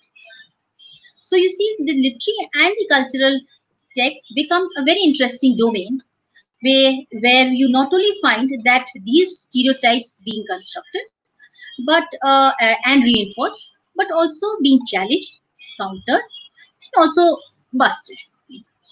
So the domain of let's say the literary culture, let's say the domain of literature and culture provides you this space where we can counter or kind of challenge these stereotypes.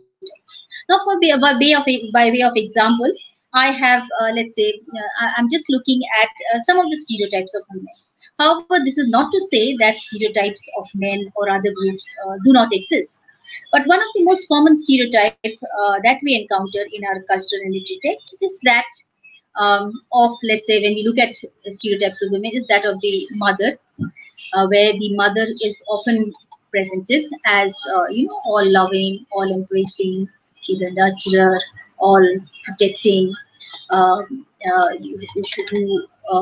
is all sacrificing, who shows endurance, submission, all of this. And there's so many examples that you would find, be it in Gora of Andamain, be in R.K. Narayan of Savitri, and various such characters that you. So you find that the stereotype of the mother often glorified or valorized. So this is one stereotype that we often come across. Let's say when it comes to women. Now, another very common stereotype we find is that of the wives. And this is there even in Western literature or British literature that we've studied. We find often they being presented as portraits of submissiveness, somebody who's passive, devoted to the family, compliant. So these are the images or stereotypical images of women that we find. And in fact, in 19th century, there is the angel in the house. Hello, hello. Yes, Can please you go hear me? ahead. Please go ahead. Am I audible? Yes, Okay, okay, fine. yes, yes, yes. Okay. So you have, okay, yes, I'm here. So you have women as wives, as I said, and one a very good, I'm one very, let's say, dominant image is of the angel in the house in 19th century Victorian. And you have Coventry Patmore's narrative poem, which talks about a very idea of the wife, which he was probably idealizing on his wife, Emily. So where, from where we get this poem, basically the angel in the house, and where we get this idea of the angel in the house. There is, of course, other people often quote Tennyson also, where man for the field, women for the heart, and all. So what we're trying to basically, and so of course the other, let's say, negative stereotypes are that of the witch, the seductress, the fallen woman. So these are some very common stereotypes that you see about women. So as I said, the same applies for men. You have studies where people also study how other groups, categories, genders, they have these stereotypes. So now what is important is that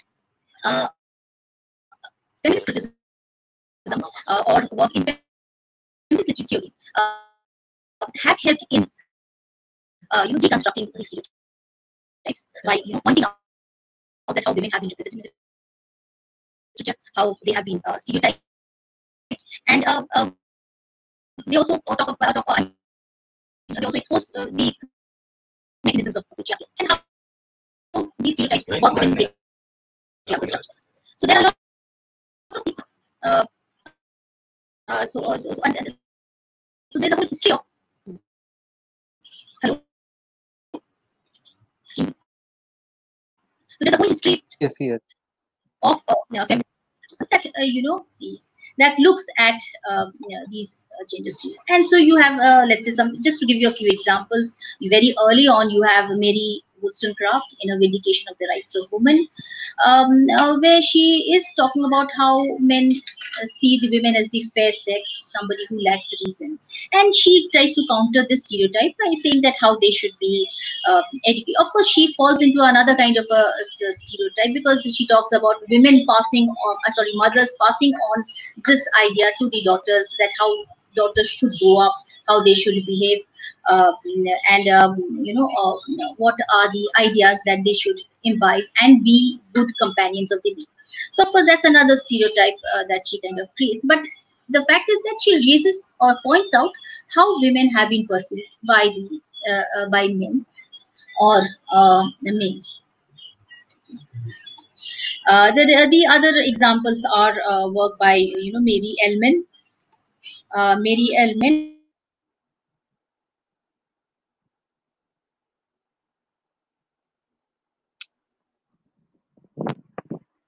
in her various stereotypes of women in her this collection of essays, a book which is a collection of essays. So the other examples, of course, are of J.S. Mill, The Subjection of Women, which is Subjection of Women. We're all familiar with all these texts where we basically see a tradition. So it is from feminism, feminist theories or feminist literary criticism that there is tradition of looking at these gender stereotypes. Stereotypes of women, how these have been challenged, and how they have exposed how a mechanism or patriarchy works. The other examples are again Virginia Woolf. We have the very famous her essay Professions for Women, where she critiques this angel in the house idea in her essays, where she feels that she must kill this angel in the house so that she will be free from what society expects of her. Basically, the society's expectations of her being innocent, soft, and very compliant. So she wants to break out of these. She talks about coming out of these stereotypes. Only then would a woman be able to write freely. So when she's talking about her writing, she feels the need to break away from this angel in the house image or idea. So so these are, of course, Simone de Beauvoir's The Second Sex. We are all familiar with, where once again she points out how women have always been posited as the other of men, and how there is this negative, stereotyping about women carry when they are posited as the other of men. So these are various examples, basically, to see that how there is this tradition where gender stereotypes have been, stereotypes of women have been critiqued by. So they basically offer you a way as to how we go about critiquing such gender stereotyping. Okay, so so not only do they, as I said, not only they talk about how they have been represented, how these have been contested, and also how women have also sometimes internalized these patriarchal ideas. So all kinds of writing have been explored. Now let's look at some of the literary examples. What are some of the examples in literature that we find, where we find that these gender stereotypes have? Just to give you a few examples, you have George Eliot's 19th century work Mill on the Floss, where you have this character Maggie Talbot, and this character, you find her that going against a stereotyped idea of a girl that has been put forth for her by her mother, because the mother wants that she should be behaving like her cousin Lucy, who like a very stereotypical girl. She dresses well, she plaits her hair very neatly, and this is something very the whole idea of following Lucy, or fitting into a particular gender norm of behaving like a particular be a girl like. She uh, is absolutely opposed to that, and that she just goes and chops off her hair, and she refuses to be like her. And in fact, in the entire novel, you find her going against certain social norms, certain ideas of marriage, and all of that. Okay. So this is just one example. Of course, other examples are the very well-known Doll's House, where you find the character Nora breaking the glass ceiling. He refuses to finally, um, come to accept the compromise with her husband and just settle or stay back in the house, and she chooses to leave the house. We also have Virginia Woolf, Clarissa Dalloway in Mrs. Dalloway, where you have Clarissa, while she is talking about ruminating over her marriage with her husband Richard Dalloway, we also find her that there's a hint of of her relationship with not relationship exactly, that how she was at one point of her life, she was very close to Sally Seaton, and it could have or develop into lesbian relationship. And in fact, several of her works do explore homosexuality, issues of homosexuality. So you see, these are several texts which kind of they break gender stereotypes, or at least they question. Similarly, you have examples of Shashi Deshpande novels like that Long Silence. You have Vijaya, where you were talking about how a woman has to change her name, and you have this character where Shashi Deshpande brings this up, that where a woman is made to change her name after marriage, and here is this character who basically looks at how patriarchal society works, how she's made to conform. She must behave in a particular manner. She must, despite knowing what her husband is up to, she really cannot protest.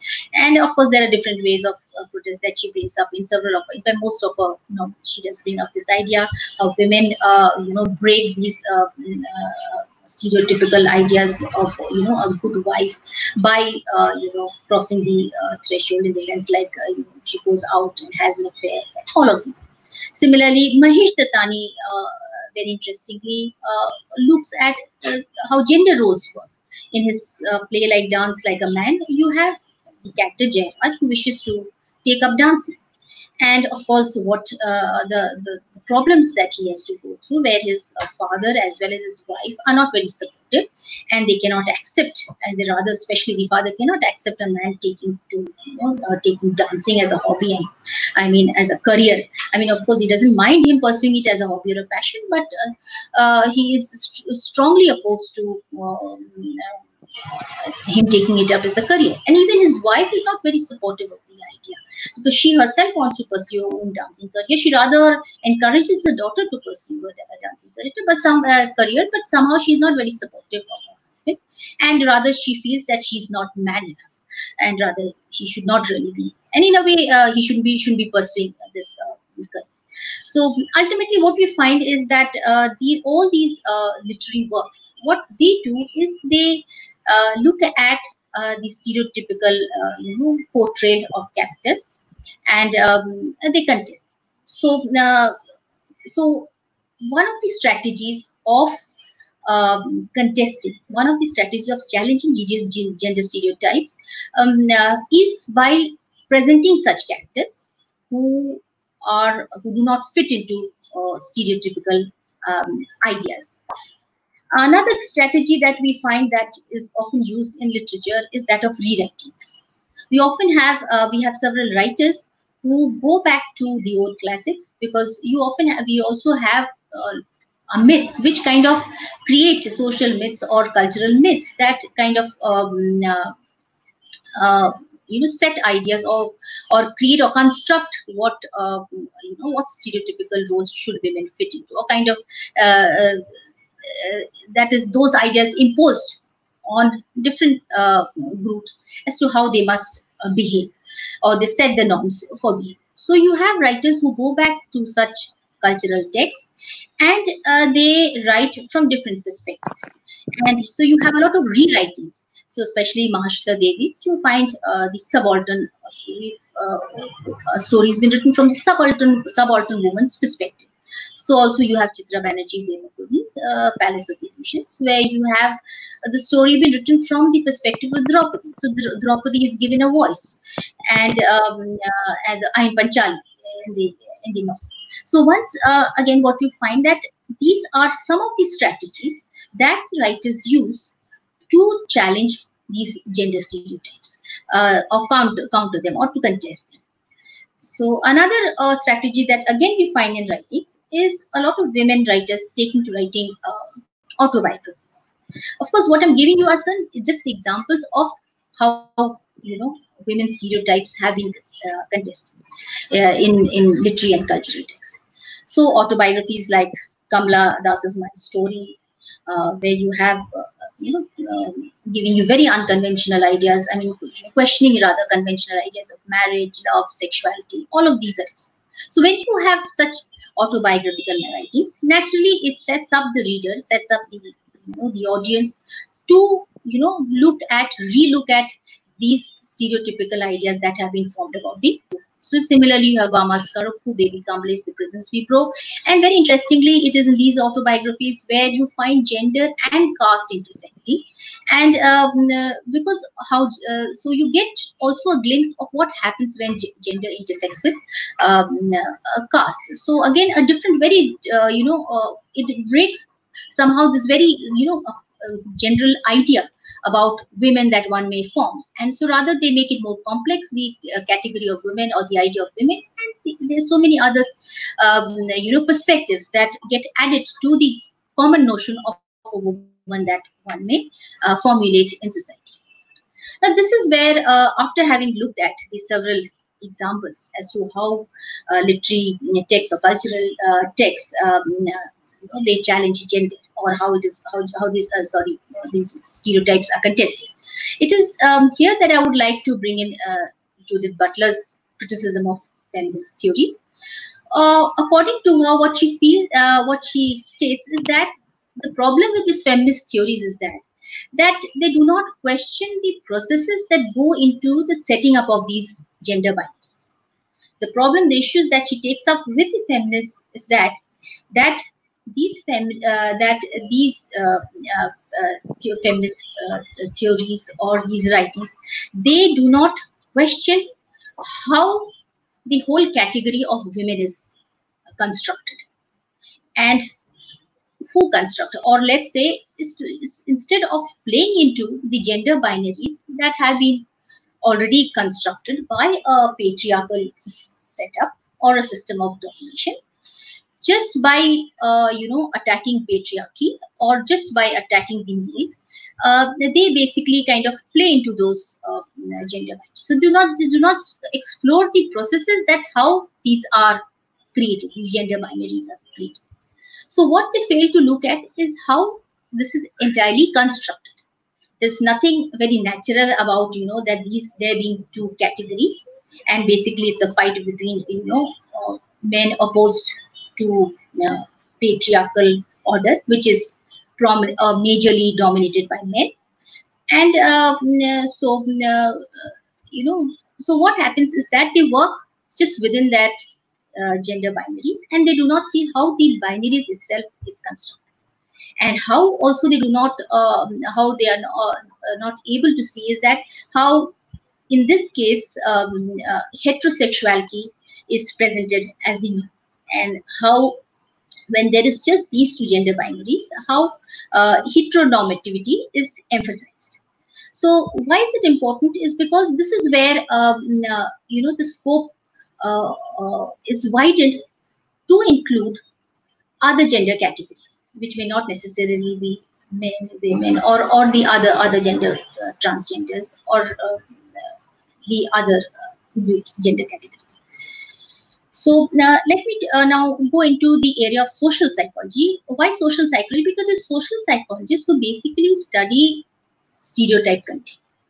and they see that how gender stereotypes are basically they kind of in a way. Sunita ji, Yes. yes, time is not there so much, so I'm please requesting you to Ah, conclude the session. yes, I'm almost at the end of my Yes, lecture. yes, please, please. Okay, so I'll just hurry. Okay, so these social psychologists basically they in their research they take up the study of gender stereotypes because when they take up the study of gender, they basically show that how these stereotypes basically they create a behavioral blueprint. They kind of present a certain prescriptive and proscriptive behavior that they kind of provide the scripts where these gender roles are performed. So basically, this again aligns with Judith Butler ideas of gender as performance. So when you have these stereotypes, basically they in a way they are like the scripts of a play, where the individual just the script remains, but that same individual or the various different individuals who come along, they perform the same. So you kind of repeat those actions, you fit into those actions, you do repeat those actions over and over. So basically, what I wish to say is that Butler's idea of gender performance can be very much seen in how these stereotypes work. Because in stereotypes, what you have is individuals, be it men and women, they are made to perform the same actions repeatedly, uh, uh, according to what they're supposed to be, what is scripted for them.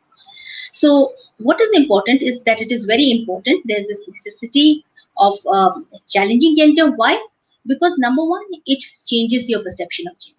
So, until unless you challenge, and I think there are also several examples you will find now. Efforts are being made, even let's say, even simple in media, let's say, like the advertisements, where you have a mother teaching her son as to how he should also be cleaning clothes, and it is not just a work of the so he should also be participating in such an activity, and which is actually gender neutral. It is not gender specific, and so they counter basically gender specific rules. So already examples we have seen in Mahesh Tatani, who basically takes up that a dance need not be only a career that only a woman or it's only meant for women, and it can be performed by even so they look at or so they counter these gender specific. Also, when we challenge these gender stereotypes, what happens is also it also thus blurs the gender divisions. You do not have actions saying that if it is cooking, it is only a woman who has to be doing it, or if it is earning, it is only a man who has to be doing it.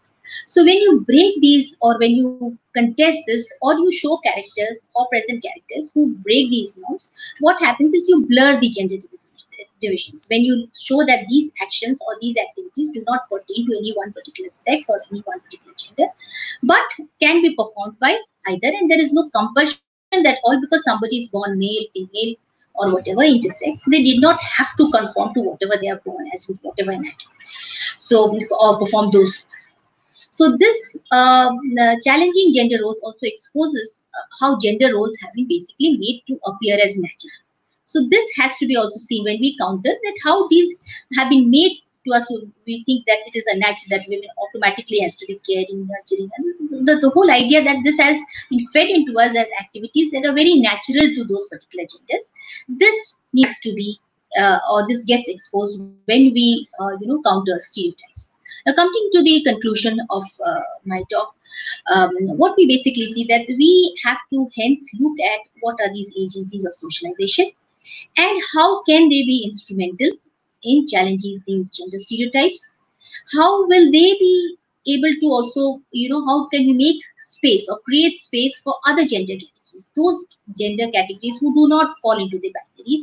How can we create space? And apart from creating space, how do we make visible the other gender categories? So when you contest these two, and you just see also that how these binaries are constructed, will you be also be able to look at other gender categories and hence move or prepare the ground for greater gender inclusivity and hence also gender inclusivity, and hence we would be moving towards a more gender balanced world. So literally, so what ultimately I would like to say, since I began with the importance of challenging gender stereotypes in literary and cultural texts is that literature and cultural texts play a very significant role in challenging and deconstructing gender stereotypes. And what is important is that there is a need for a new gender inclusive pedagogy. So when we introduce, so if we are teaching a particular text and which has let's say where we are looking at gender, we need to sensitize the students to various gender groups, various different other sexualities. Need not necessarily be heterosexuality. It can, we're pointing out that there are characters who do not fit into that, or not fit into the categories of, let's say, heterosexuality.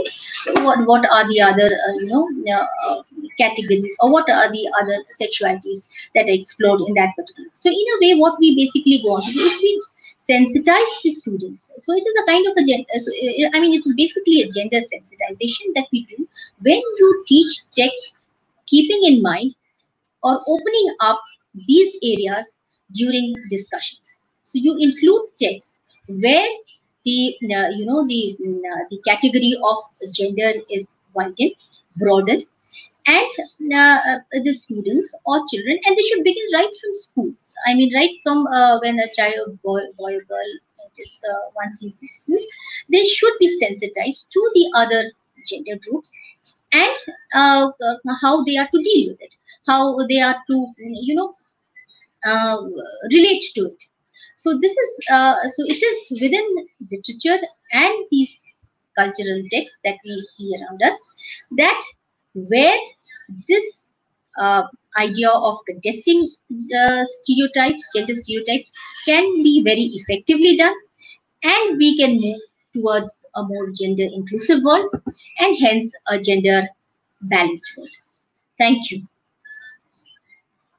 Hello. Yes, yes, Thank, yes, yes. thank you. With that, I Thanks come a to lot. the end of my lecture. I'm really sorry Yes. for the technical glitch. That was really had a problem In with the spite of network. that, it was wonderful, and due to time constraint, I'm unable to take the question. But to be honest, your talk can encourage so many kind-hearted people and social workers to set up a gender monitoring network also of civil society organization to whom one can reach out at regular intervals to gather information on the Sure. challenges that women are also facing, so that they can channelize their voices, they can channelize their thoughts in that way. And so thanks a lot for making us aware of all these facts, and I hope that you will again respond to my call for the sake of academic fraternity and bonding. Till then, stay safe and healthy. Okay, thank you so much. And I would request you to kindly send me some of the questions so I could, Yes, I will. Yes, on my yes, mail, yes, yes. so I could, Yes, they are all see what asking are for the your mail questions ID that would. also. Yes, please, please. So many Yes, questions are thank you. there, but Thank you. Due to time constraint, I'm unable to answer. It's rather, I'm really sorry for having. No. There was really this. Okay, thank you so much. Okay. Okay, I shall log off now.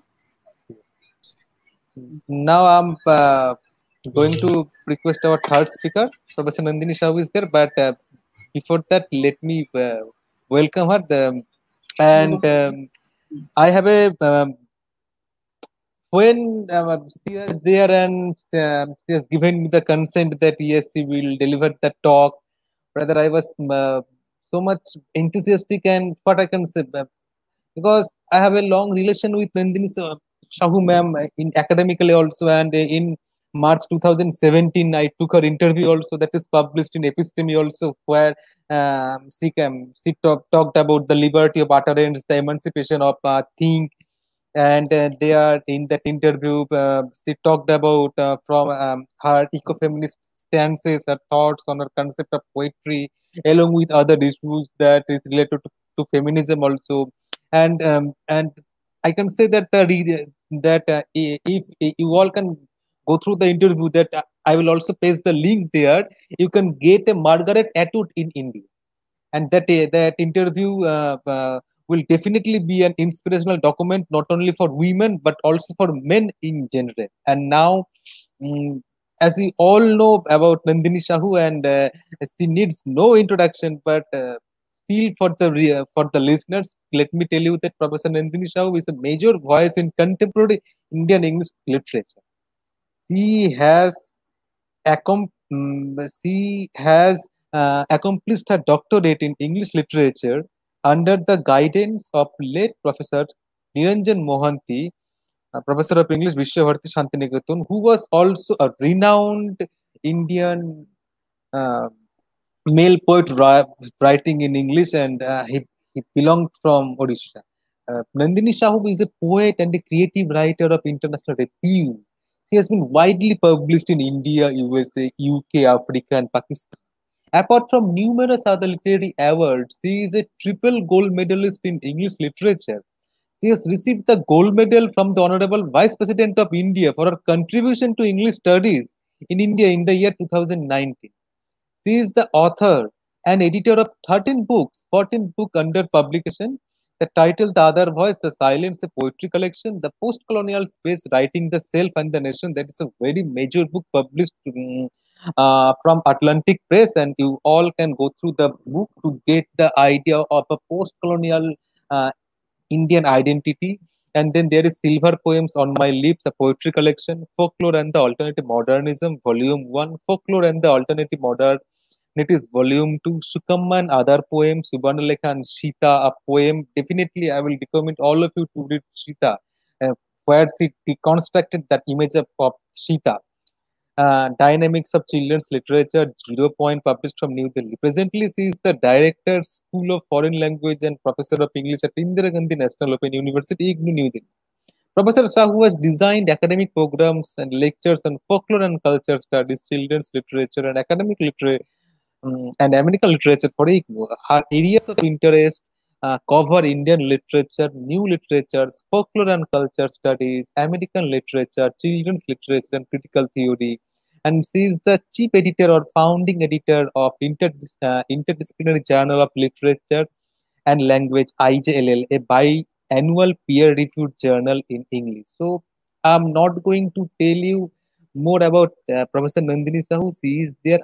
I will also share the link to the Wikipedia page, and I will also share my interview also. And now I'm requesting Professor Sahu to deliver her much awaited talk. Yes, you are there. Okay. Thank you, Okay. Dr. Gautam. Thank you, Dr. Gautam Karmakar, Yes. for this kind introduction. But the fact of the matter is, oh, I share a very beautiful relationship with Dr. Gautam since long.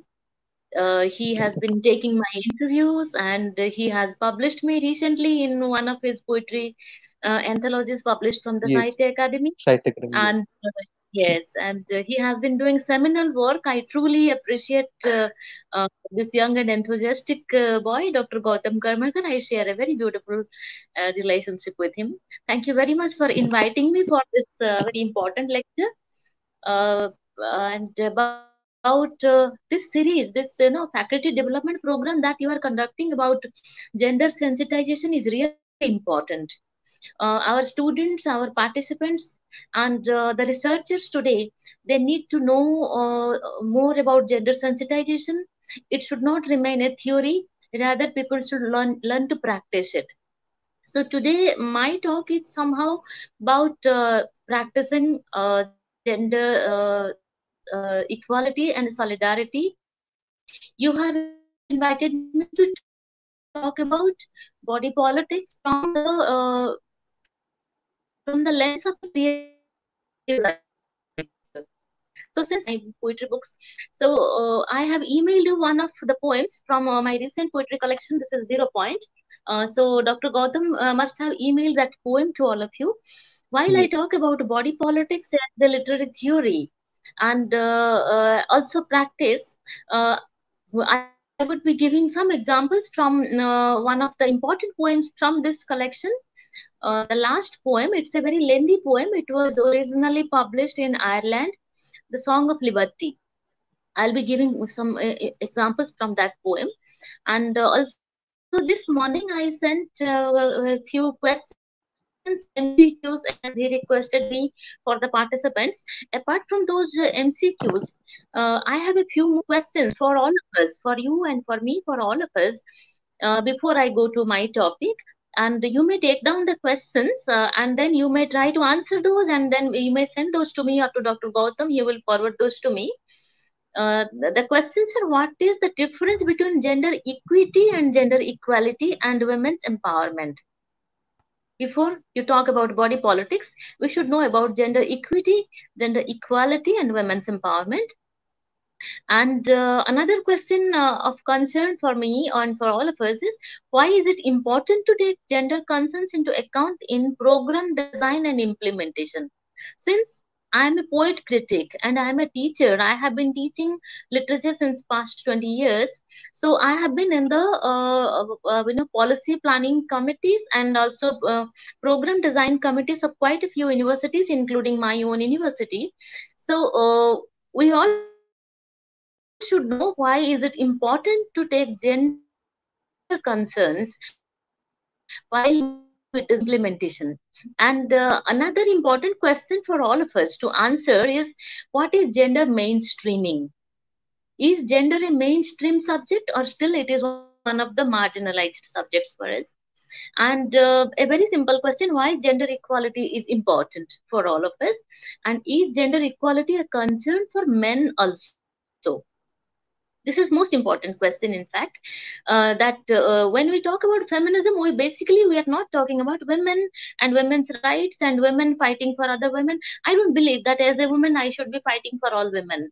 Rather, I believe that there should be solidarity between the three genders: men, women, and the third gender. There should be solidarity. So, in the concluding part of my lecture, I will be talking about queer theory, LGBTQ, the studies for related to the LGBTQ, and also masculinity studies. So if you ask me, ma'am, what do you understand by gender studies, then I would say it is three-dimensional. We have to talk about feminist literary theories, feminism. We have to talk about masculinity studies, and at the same time, queer studies, LGBTQ studies. If we are not taking all these three into consideration, then probably our study of gender remains incomplete. So I'll just give you a little bit idea about gender equity. Gender equity means what? Fairness of treatment for men and women according to their respective needs. So equity has something to do with needs. This may include some general treatment, like treatments of the rights, the benefits, the obligations, and the opportunities given to men and women. That is gender equity. And then gender equality, we all know: solidarity, equality, isn't it? And then gender mainstreaming, as I asked you, what is gender mainstreaming? It is also an approach to policy making that takes into account both women's and men's interests and concerns. For example, when I design an academic program for a university, then I should be taking men's and women's interests, both of them, into consideration. In this context, I am reminded about the school texts of some school. The textbooks for children from some school. There was a committee where I was the invited guest, and then I saw that in the textbooks, in the illustrations, all the boys pictures are that of archery or playing cricket or playing football and all that, and all the girls pictures were that of helping their mother in the kitchen. And also there was not a single picture in the book where a dark skinned child is featured or where a child from northeast is featured. So I pointed it out. Since northeast children are not featured in our textbooks, sometimes our children tend to think that northeast people are Chinese or something like that. So they should be treated equally. And also there should be no gender stereotyping in the textbooks. So these things are what we call the gender mainstreaming. And it was first introduced, this idea was first introduced in the year 1985 in the Nairobi World Conference on Women, that there should be gender mainstreaming. So with these ideas in your mind, in my mind, let us get into my topic. My topic is very simple: body politics from the perspective or from the lens of a creative writer. So I would be giving very simple ideas just with a simple poem, one of my poems. And let us know the difference between body politic and body politics. You might have heard these things. If you have not heard, I would rather ask you or request you to take down the poem points and do some research after this talk about body politic and body politics.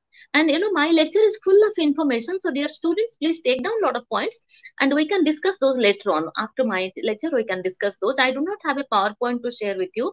I usually deliver my classes like this. So body politic means what? It's a socio-cultural term. Body politic, Politic, not S. So body politic is a socio-cultural term. It implies the fabric, the structure of the state. Okay, and body politics is different from that. Body politics is a term in feminist theory. And today I will be talking more about body politics. Body politic can be kept aside for another lecture when we can have some social sciences and discussions thereof. The body politic, it's a medieval metaphor that compares a nation to a corporation, body politic.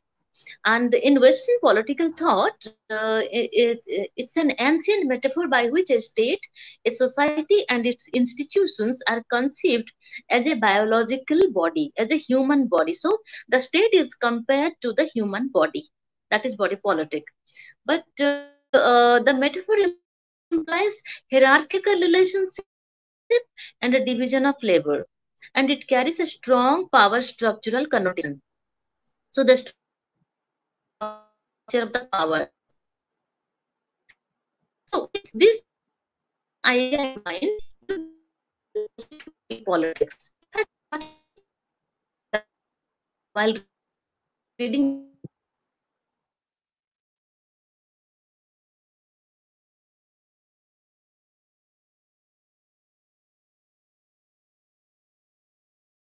policies through which parts of society regulate the human body and social control of the body. The powers at play in body politics include institutional power expressed in the laws, disciplinary power extracted in economic production, discretionary power exercised in consumption, personal power negotiated in intimate physical relations. So, in intimate physical relations, how body politics plays an important role. Now, you must be having a lot of questions in your mind. That what has body to do with politics? The term body politics, it refers to the practices and policies through which powers of a society regulate the human body and social control of the body. The powers at play in body politics include institutional power expressed in law and powers extracted in economic production and personal powers negotiated in intimate physical relationships between men and women, between the two genders, in the intimate physical relationships. In individuals and movements, the individuals and the movements, they engage in body politics when they try to change that power structure, that oppressive power structure of institutional and interpersonal relationships. And the inferior gender, the so-called inferior gender, in case here especially women, they are denied the rights and the control on their own bodies. So body politics challenges that, and it intends to say that women have the right on their own bodies. So feminism has something to do, a lot to do, in fact, with body politics.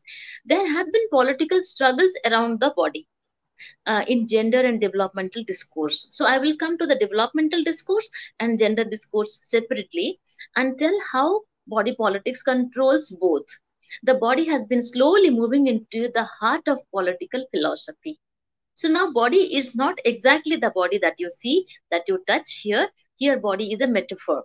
So, the body has been slowly moving into the very heart of political philosophy, theory, anthropology, and gender discourse. And now the most important point here is the personal is political.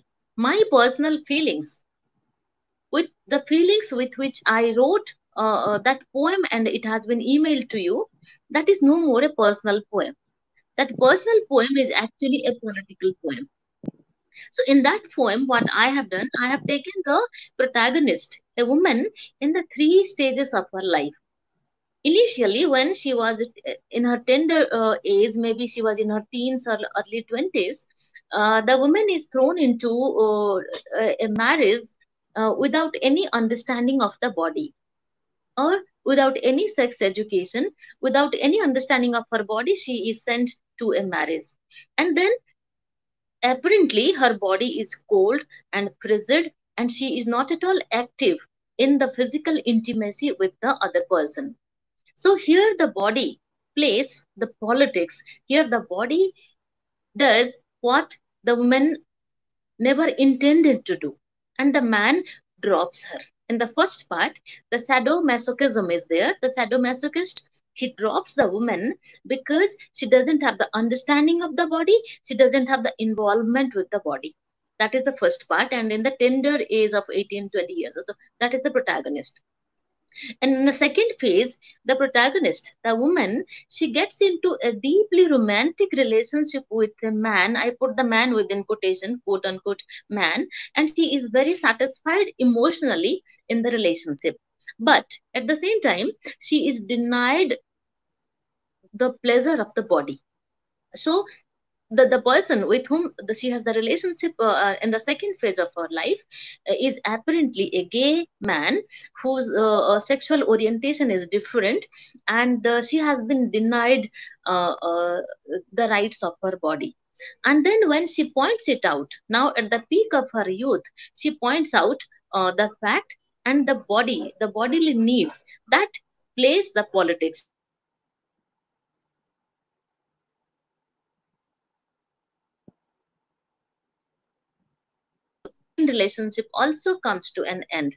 And then in the third part of her life, in the third phase of her life, she comes across a character who actually introduces her to her body. So she understands body politics, she understands the needs and desires of the body, and then from her microcosmic, from her small microcosmic world, she proceeds to the macrocosmic world, and she understands the body of all women, of transgenders, of the LGBTQ, of men and women, and then she thinks beyond the body through the body. So that is her body politics in the third phase. So that poem has been emailed to you, which I would be problematizing and theorizing vis-a-vis the theory called body politics. I hope you are getting my points. Body politics, it was first used in this sense, in this part of as the gender discourse.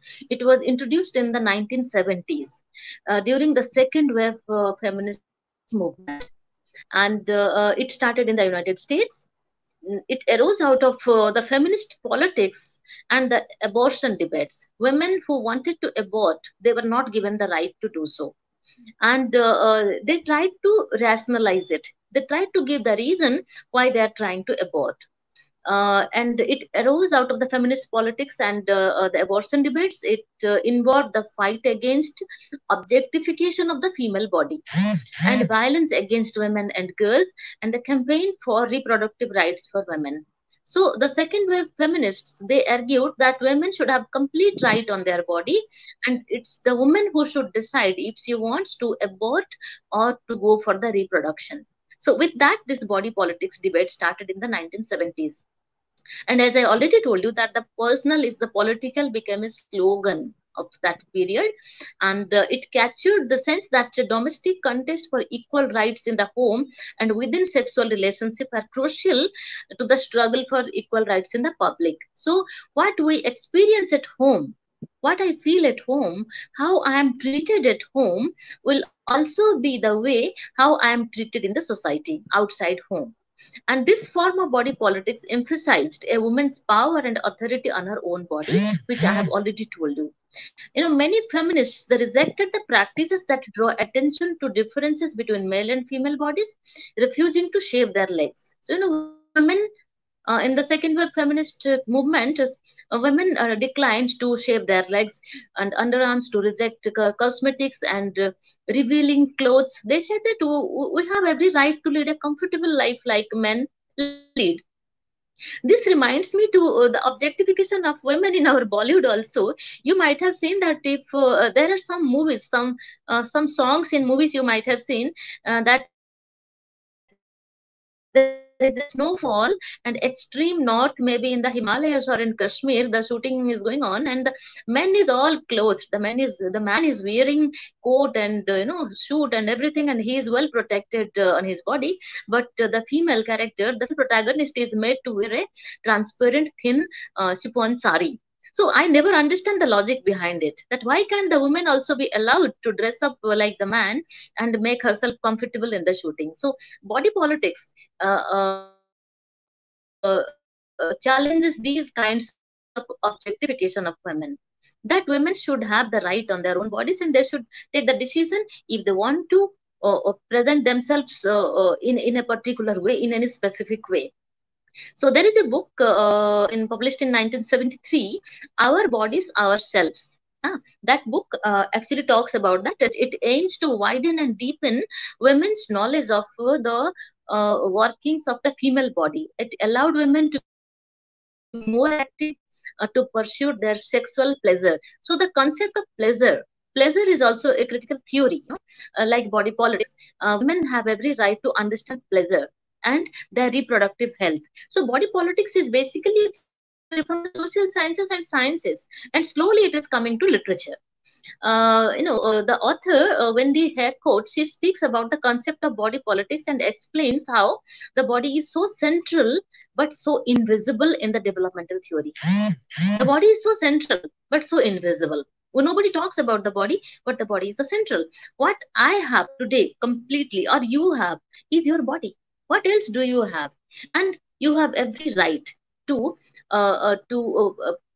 understand and to your needs and your desires and your body and your socio-political needs, your religious needs, everything you have the right to understand. And she points out in her book Body Politics and Development, published in the year 2009, that the body is a subject of political power, and the practices around sexual and reproductive rights and health, not just physical health but mental health. But how many people talk about the mental health of women? Hardly anyone talks. And there is gender-based violence, there is maternal health, there is sexuality and knowledge around the body. So body politics takes these things into consideration: the physical and the mental health of women, the reproductive rights of women, gender-based violence against women, and the health of a mother, and the sexuality and knowledge around the body. So women should have that understanding. Ill health, birth of children, pain, cruelty, and pleasure, these are the points of debate in that book. Development displaces that reality is more focused about only the physical health, dismissing mental health vis-a-vis sex and reproduction. So when a woman is going through pregnancy, those 10 months, her mental health is more important than her physical health. And body politics talks about that. That the doctor or the family members, they have to take equal care of her mental health along with her physical health, and treat her mental health also as normal. And modernity, tradition, religion, all these have rules around the body. And often, according to sex or sexual orientation, women are denied to talk about their body. And my lecture aims to challenge these assumed norms of mainstream developmental practices by naming them, as well as validating these other practices by feminists and the women groups, and even women's groups. They also talk against these practices, unfortunately so. And I'm forced to call this female patriarchy. So patriarchy again is not a limited term. Only men may not be patriarchs. There are wonderful men who are feminists. Look at our Dr. Gautam Karmakar. He is one big feminist, and I so admire him for that. And I know quite a few Thanks. men who are very, very good, excellent feminists. And there is also female patriarchy. So, body politics problematizes that female patriarchy. And my lecture uses my own experience, since I'm talking from the lens of a poet, to pull out the various questions I want to raise about body politics in gender and development. A few of the questions that I wanted to raise, I asked you in the beginning itself. If we have time, we will go to those answers in the end. Seemingly personal issues associated with the body, such as rape, marital rape, contraception, health, hair and clothing styles of women, pregnancy, and sexual harassment. These issues were not traditionally seen as political, they were very personal. There was a time if some domestic violence was going on in somebody's house and a husband would be wife beating, then the neighbors would say, it's between the husband and wife, unka ghar ka mamla hai, hum kya kar sakte hain. But now body politics challenges that. We are told now, we are taught, even I say that to my students and my researchers and everybody, that if there is violence in anybody's house, if you cannot do anything else, at least knock the door, at least ring the doorbell. That can put the first step to check domestic violence. So now personal is political, anybody's personal issues related to domestic violence is becoming a political matter of the society, which is a welcome change.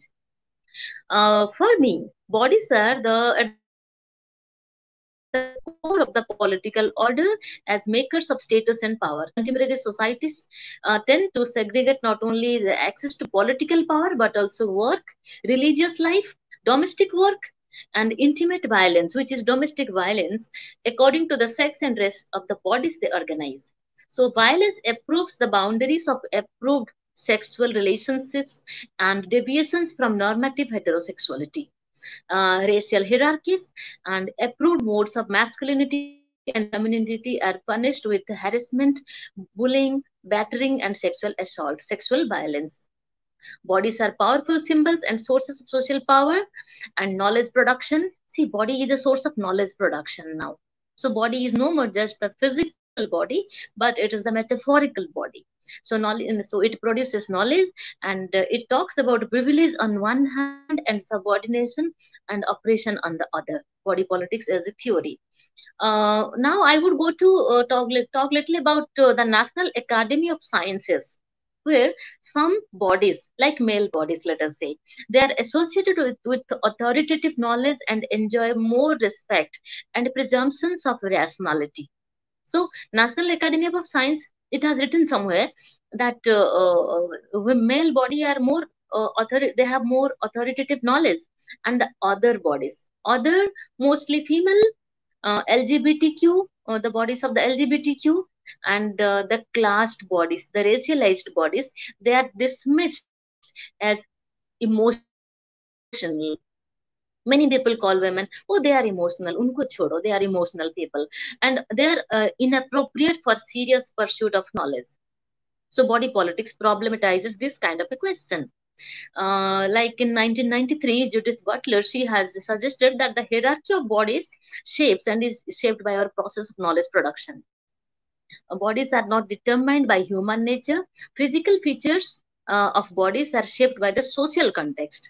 It distorts the nature nurture contradiction. I will repeat, the nature nurture contradiction. Popular discussions of science have continued to emphasize the nature culture dichotomy. In the nature culture dichotomy, you all have heard that women are close to nature. They are less rational than men. This is what is believed. This in turn has served to justify the continued exclusion of women from the public sphere of politics. You if you compare, you will see very few women come to politics. No one talks about how gender interconnects with race and ethnicity, sexuality, disability, age, class, religion, and other categories like abortion. Very few people talk about AIDS, contraception, population control, and gender appropriate norms, sexual needs, and desires. And we can have rather a post-structuralist or a Foucauldian approach to human body. I will come to that Foucauldian approach after 5 minutes. Much of the history of in the Western philosophy, body has been conceptualized simply as a biological object. Problematically, for women, the opposition between mind and body has also been correlated with an opposition between male and female.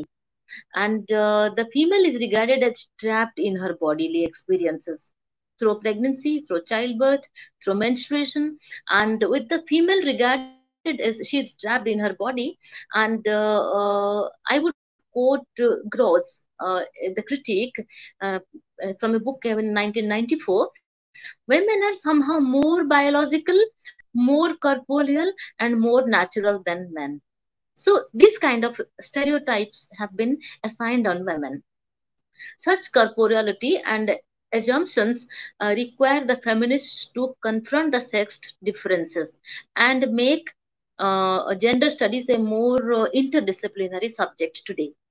And body politics is a truly interdisciplinary approach to the understanding of the female body. Feminist theorists are talking about race theories today, and they are talking about disability theories, and they are talking about gender diversity. New areas of research are coming up, like living the female body is one area of research. I found many PhD theses on that. And the people are talking about post radical feminism, body practices, and and then biology and the new materialism. Critics are talking about those. And phenomenology, a return to phenomenology, and visible identities. There should not be invisible identities of women, but visible identities, and bodily imaginaries. People are talking about that. And the body has come to prominence by the feminist health movement. And in this context, I would just give some references from The Second Sex by Simone de Beauvoir. She theorized about the relation between the body and the self. Self, my mind, my heart, and my relationship with the body. Along with other phenomenologists, she recognizes that to be present in the world implies strictly that there exists a body. You cannot deny your body, isn't it? And this is at once a material thing in the world, and your body is your point of view towards the world. What you do with your body is your point of view towards the world. And during COVID-19, at least we understand how important it is to think about the body, isn't it? And also another phenomenologist like Sigmund Freud, he talked about the corporeality. The body constitutes the self. That's what he said. And it is not a separate entity to which the self stands in relationship. Body is not simply what biology offers us. Uh, this is body is a lived experience. And in the data of biology, in another section of this book, The Second Sex, Simone de Beauvoir, she problematized the comment. There is a comment from a critique that woman is weaker than man. She has less muscular strength. She can lift less heavy weights. When I read that, I was reminded of a very recent movie I watched, Hindi Bollywood movie. In fact, the name of the movie is Sand Ki Aankh. In that, I saw that the women do all the household work, and they go to the farm, and they take care of the cattle, they take care of agriculture, they take care of cooking, and the children and everything, and men just sit at home and enjoy. So when I read this statement that woman is weaker than man, in that movie, actually, I found that women were much more physically powerful than men, not just mentally. And ultimately, I would request you to watch that movie. How women, they are the winners. So in this context, I was reminded about Simone de Beauvoir's statement that one is not born, but rather becomes a woman. She is made a woman. Since childhood, ideas are given to her. So this is consistently quoted. And living in female body is also another area of research. A lot of people are talking about it. A girl enters puberty, and her body becomes a source of horror and shame. Even I remember attaining puberty. The things I was told, that is what I have written in that poem, that you should not talk about your body. You should not talk about the vagina. This new growth in her armpits transforms her into a kind of animal. She hates her body sometimes, the development in her body. And her menstrual blood becomes a source of disgust to her. She gets horrified with the menstrual blood. These negative descriptions are continued for sexual initiation, marriage, and motherhood. So she thinks all these things in a very negative, in a very problematic way.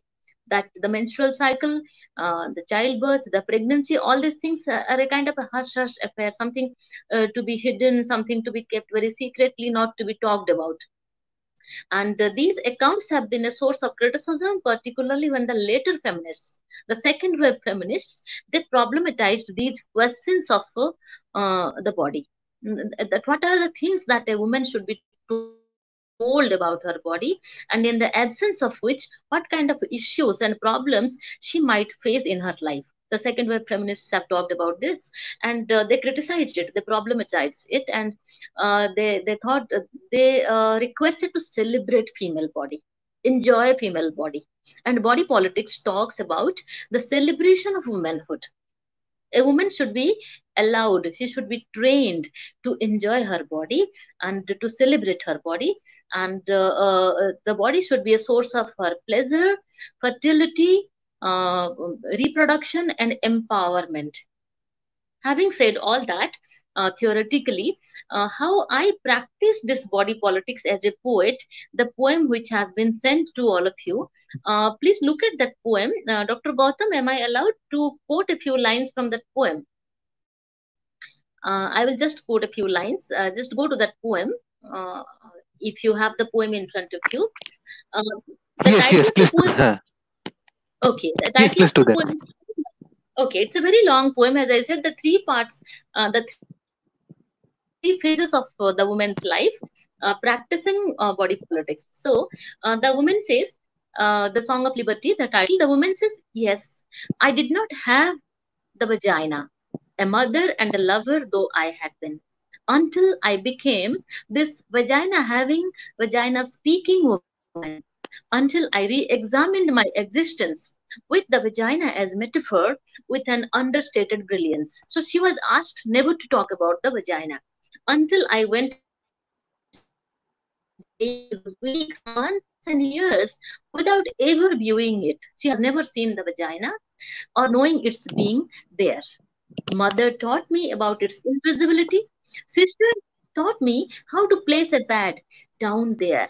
Yes, there, whispering. Once I menstruated, and I turned from a small girl to a gentle lady, of course, not thinking of it, the vagina, without ever looking at it. They thought they were politically correct about it, the vagina. It's your dignity, girl. So, vagina becomes the dignity of a girl, isn't it? I was truly, gently worried about this dignity of mine, whom I can never see, but others can. Seeing the vagina was such a relative, many pronged act. I had no sentient bond with it, the vagina. It was just there, down there, like the vault.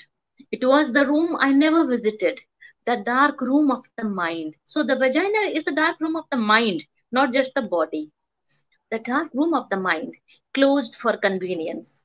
Other parts of my body echoed each other, flooded into each other, but the vagina was just a functional vacuity, arbitrarily sucking up air as there was nothing else to suck.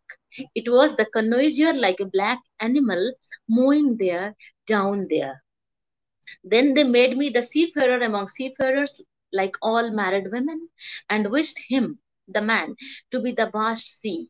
Now I was a married girl after all, but as a remnant, I was cast off that day, that night. So here I talk about the marital rapes. Like skin, he tore me off with hunger, sweat, and thirst. I could not sojourn no longer. As I marched ahead, I left the Veneris, an illimitable drop in the ceaseless ocean. My heart became a cellar like a tree, heavy laden with an ovary that I wanted to rock and offer him, as if it were my day of yielding crops in an unremembered time in the history of vagina tales. And then in the next stage, what happens? The woman is frigid and cold. So how she is treated by the society, by the sadomasochist? He grumbled, screamed, whined about the cold, frigid, dry, lifeless woman, most uninviting, clogged, sexless, vaginaless. Nothing like the women he explored out there. He was the chaperone for many, never for me.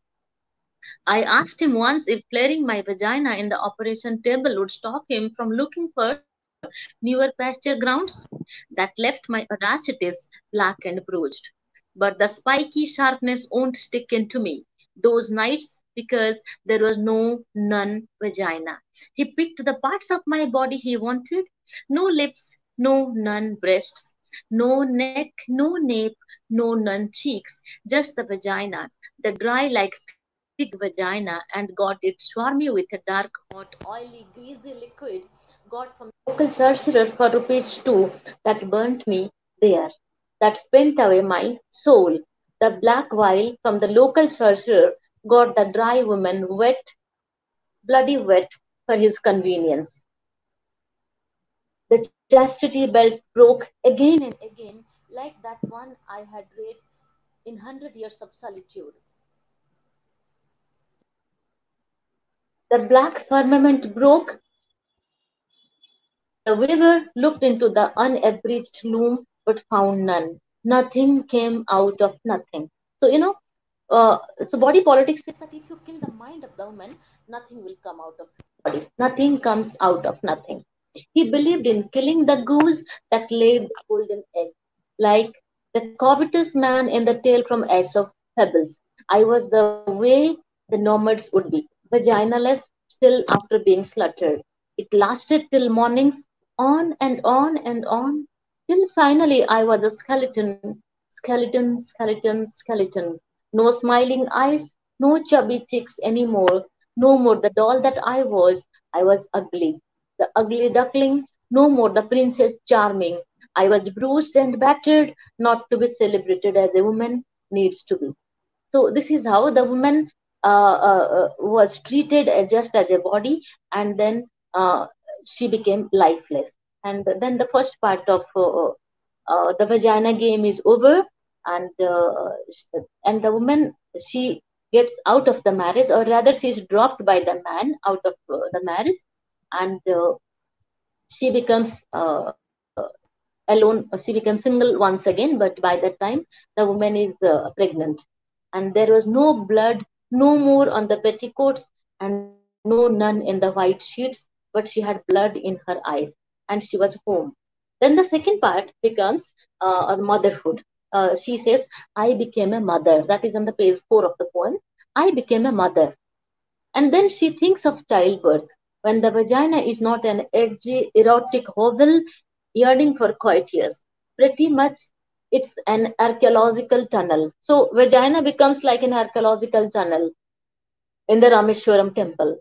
Think of the inside long corridors, a sanctified bowel, the vagina, an appallingly fighting fit subway with a baby besieged with the barriers, eager to be enlightened, to be free of the snare. So then the protagonist thinks of the mother's vagina. The mother's vagina is like a Catholic inflamed throbbing heart. So she is all forgiving in the second part. And then in the third, in the next phase of her life, she gets love. That is on the page 7 of the poem. Love, love, oh love.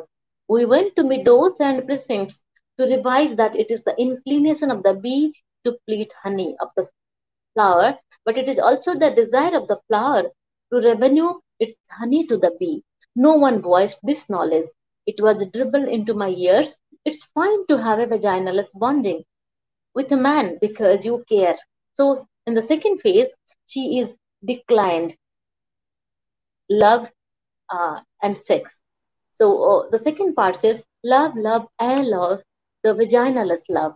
But now that I had touched the mountain top, I initiated the climb, and as if I was longing to bring forth honeyed harmony from chaotic echoes. The vagina game had started, the body politics had started, context was all. And then the vagina song was sung by the character. I cannot be deceived anymore because denial, sexual denial, according to body politics, after all, is the worst form of sexual violence. So that is what the character realizes in the second phase of her life. And somehow the vaginaless love comes to an end with the vagina question. And there is dialogue, there is debate, but uh, the relationship comes to an end. And in the third phase, the woman, that the protagonist, she comes across another character named Joy in the City of Joy. I would quote the poem. I ask the eternal question, oh dear, speak to me of the vaginal truth. Are mental orgasms any different from the physical ones? The veracity of reaching the soul through the body, is it an art? Tell me the truth. Is an orgasm elusive for me? Am I asking for too much? So, this is the question of the protagonist, the woman. And the man, he replies, benevolent, oh, you beautiful woman, vagina song is the song of liberty.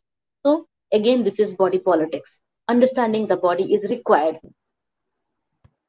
Oh, you beautiful woman, vagina song is the song of liberty. Let me celebrate your body. Let me adore you, O lady.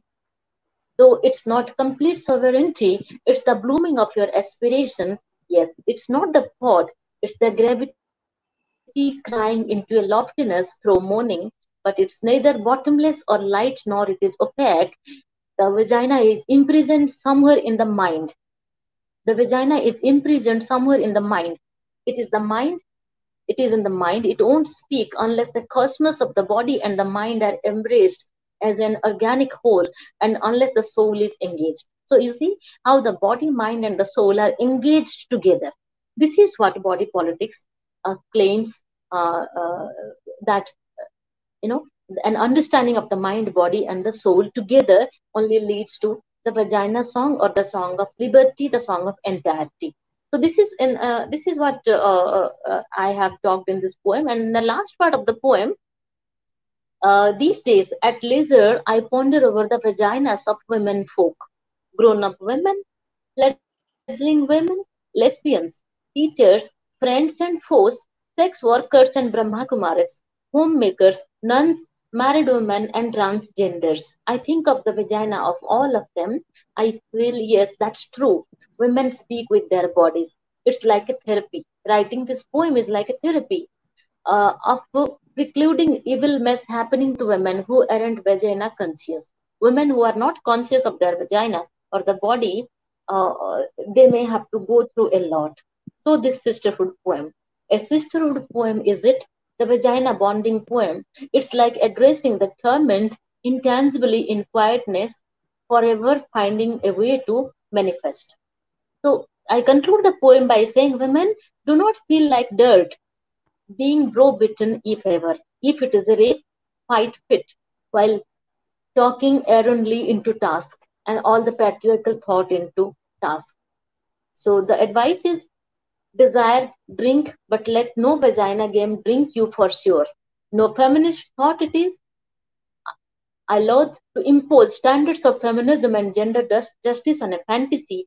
I would rather celebrate the strength and intimacy of women in playing the vagina game as game of power, the body politics. No black and white game for me, please. Give me all shades of gray, because vagina conscious, I am convinced of my worth. In your journey from girl child to teenager to adult, let the passion within your depth spare the truth, reject the inkling to stay within the confines of gender stereotypes, customize your aptitude within a tiny little sword, the vagina. Let it be no counter discourse of the penis as the sword. Do this, dare do this, while managing to look like, feel like an Amazonian chiseled dream. Negotiate your live voice with the vagina truth.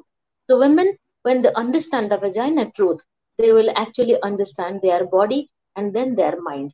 So these are the discussions in that poem. And when I talked about the the discussions of uh, living the female body, that text of Simone de Beauvoir, I gave you the example from this poem when a woman understands her empowerment, her fertility, and her pleasure, and all other sources of her body through the body. Uh, the way in which the young girls and the women they experience the body, it's the consequence of a process of internalizing the view of it under the gaze of others, under male gaze. Female sexuality should be celebrated for its power and its supposed capacity to escape from the structures of dominance and submission. And disciplining the body is another issue that the body politics problematizes. Our bodies are trained since our childhood, especially when we become young. Our bodies are trained, shaped, and impressed with prevailing historical forms of masculinity and femininity. Regimes of dieting, makeup, exercise, and dress and cosmetic surgery, and these things are problematized by body politics. Women and men are kind of forced with a lot of social pressure to make their bodies perfect. Hair straightening, contact lenses, surgical reconstruction of nose and lip, and other parts of the body, and such practices where bodies are disciplined, bodies are reshaped. So, kind of fiddling with nature, playing with nature, these things are again problematized by the theory of body politics, because bodies need not always remain young and beautiful, because mind and soul and your understanding of the society, understanding of people, and your contribution to the society, these things are given more importance by the theory rather than disciplining the body or shaping and reshaping the body. And you know, there is not a single part of the woman's body which is left untouched. From head to toe, every features of a woman's face, every section of her body is subject to modification. So a woman should be always beautiful. This is what is the norm of the society, and body politics uh, challenges that. And the Foucauldian insights claim that such modifications are a consequence of social meanings and sexual desirability, availability, or respectability, or participation in the social groupings. So, how deep connotations these things have. Female slenderness, like size zero, it has a wide range of contradictory meanings. Sometimes a size zero woman who struggles a lot to remain so, she is struggling with her powerlessness. And sometimes this is connected to autonomy and freedom of the woman to shape her body the way she likes. So, body politics talks about it from both points of view, that a woman need not be forced to be powerless and remain size zero or slender. Neither she should be criticized for her freedom and her autonomy to remain thin or slender if she likes it. And here I am reminded about a term by Gayatri Chakraborty Spivak: compulsory able-bodiedness. Compulsory able-bodiedness. So, one should not be always able-bodied. We all have our weak days. We all have our weaker times. We need not be able-bodied all the time. So, having said all of that, as a poet, critic, and a teacher, I have a few suggestions.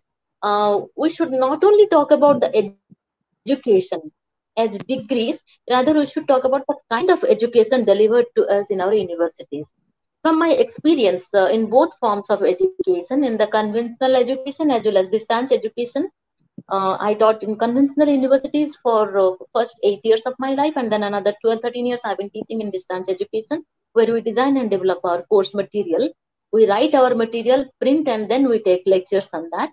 From both forms of education, from the ODL mode, I have seen that women choose subjects like arts, education, nursing mostly, as if the subjects that women choose, uh, they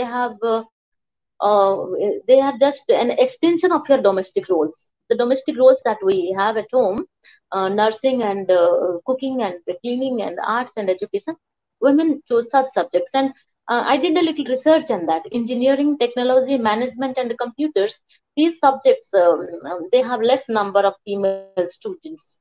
So, professions like teaching or nursing can be seen as an addition to a woman's role at home. Having seen all that, I feel that courses in women's studies should be refreshed now. We should give more vocational and empowerment related courses to women, courses on women and law, body politics, feminist historiography, women in politics. These kind of things can be introduced in our syllabi of both open and distance learning, as well as conventional university for a social change. And postmodernist courses can be there. Feminist linguistics can be there. In most of our textbook, we see that examples are given as he, not as she. But in IGNO, I am proud to say that if you look at our feminist linguistic course material, or most of our course material, the examples are always she, not exactly he. And I would like to conclude by saying that I'm a postmodernist. I'm not exactly a modernist, but a postmodernist, because don't identify with melancholy. I will not always cry foul and play the sympathy game. I think women are slowly empowered. Women have the understanding of their mind and body. That is why we all are talking about body politics today. I guess while writing my poetry, I redefine the knowledge from the past. I use a lot of folklore and culture in my poetry, a lot of mythology in my poetry, and but it is not a restoration of the past experience, but a novel creation. Like Dr. Gautam was talking about my Sita. So in the text Sita, I am not brooding or crying over the destiny of Sita. Rather, I am talking about a contemporary character, Sita, vis-a-vis all women, who is a progressive, independent, and optimistic, positive woman who accepts life as it is.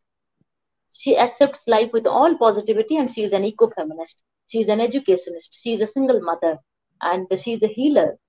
She is a caregiver. She is a mother, and she is an educator. So these are the roles that women play.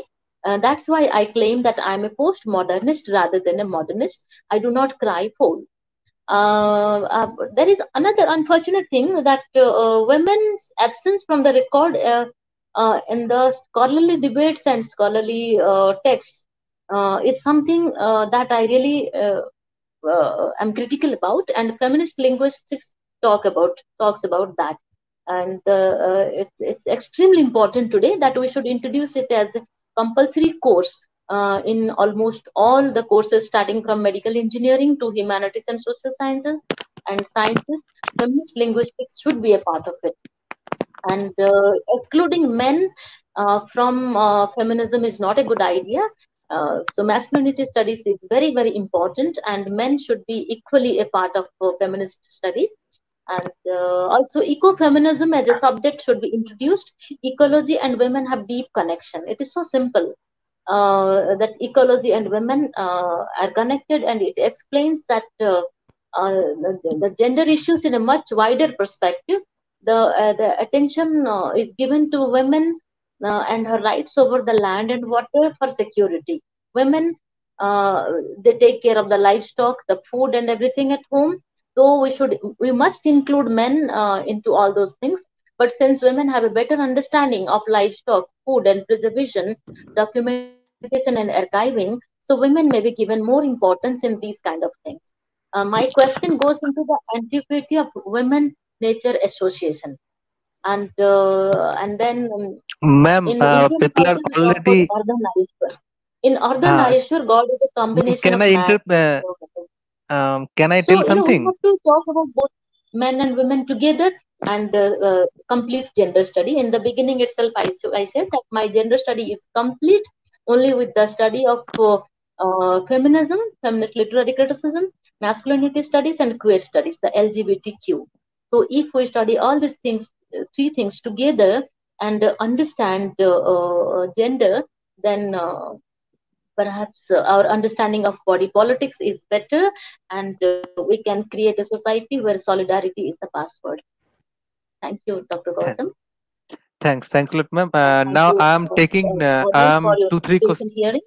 Thanks. Yes. I'm just taking, ma'am, two three questions, but there are so many questions, but already it becomes too late. Dr. They Gautam, are I all cannot hear taking. you. You are not at all audible. Huh? Wait. Um, am I audible? No, you are I am not not audible. audible.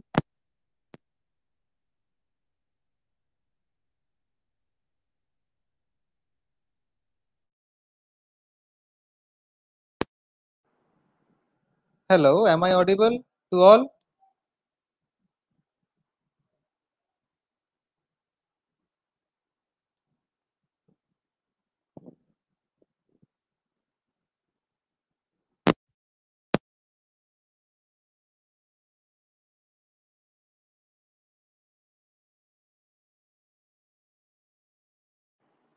Am I audible? Okay. Ma'am just got disconnected. Let me.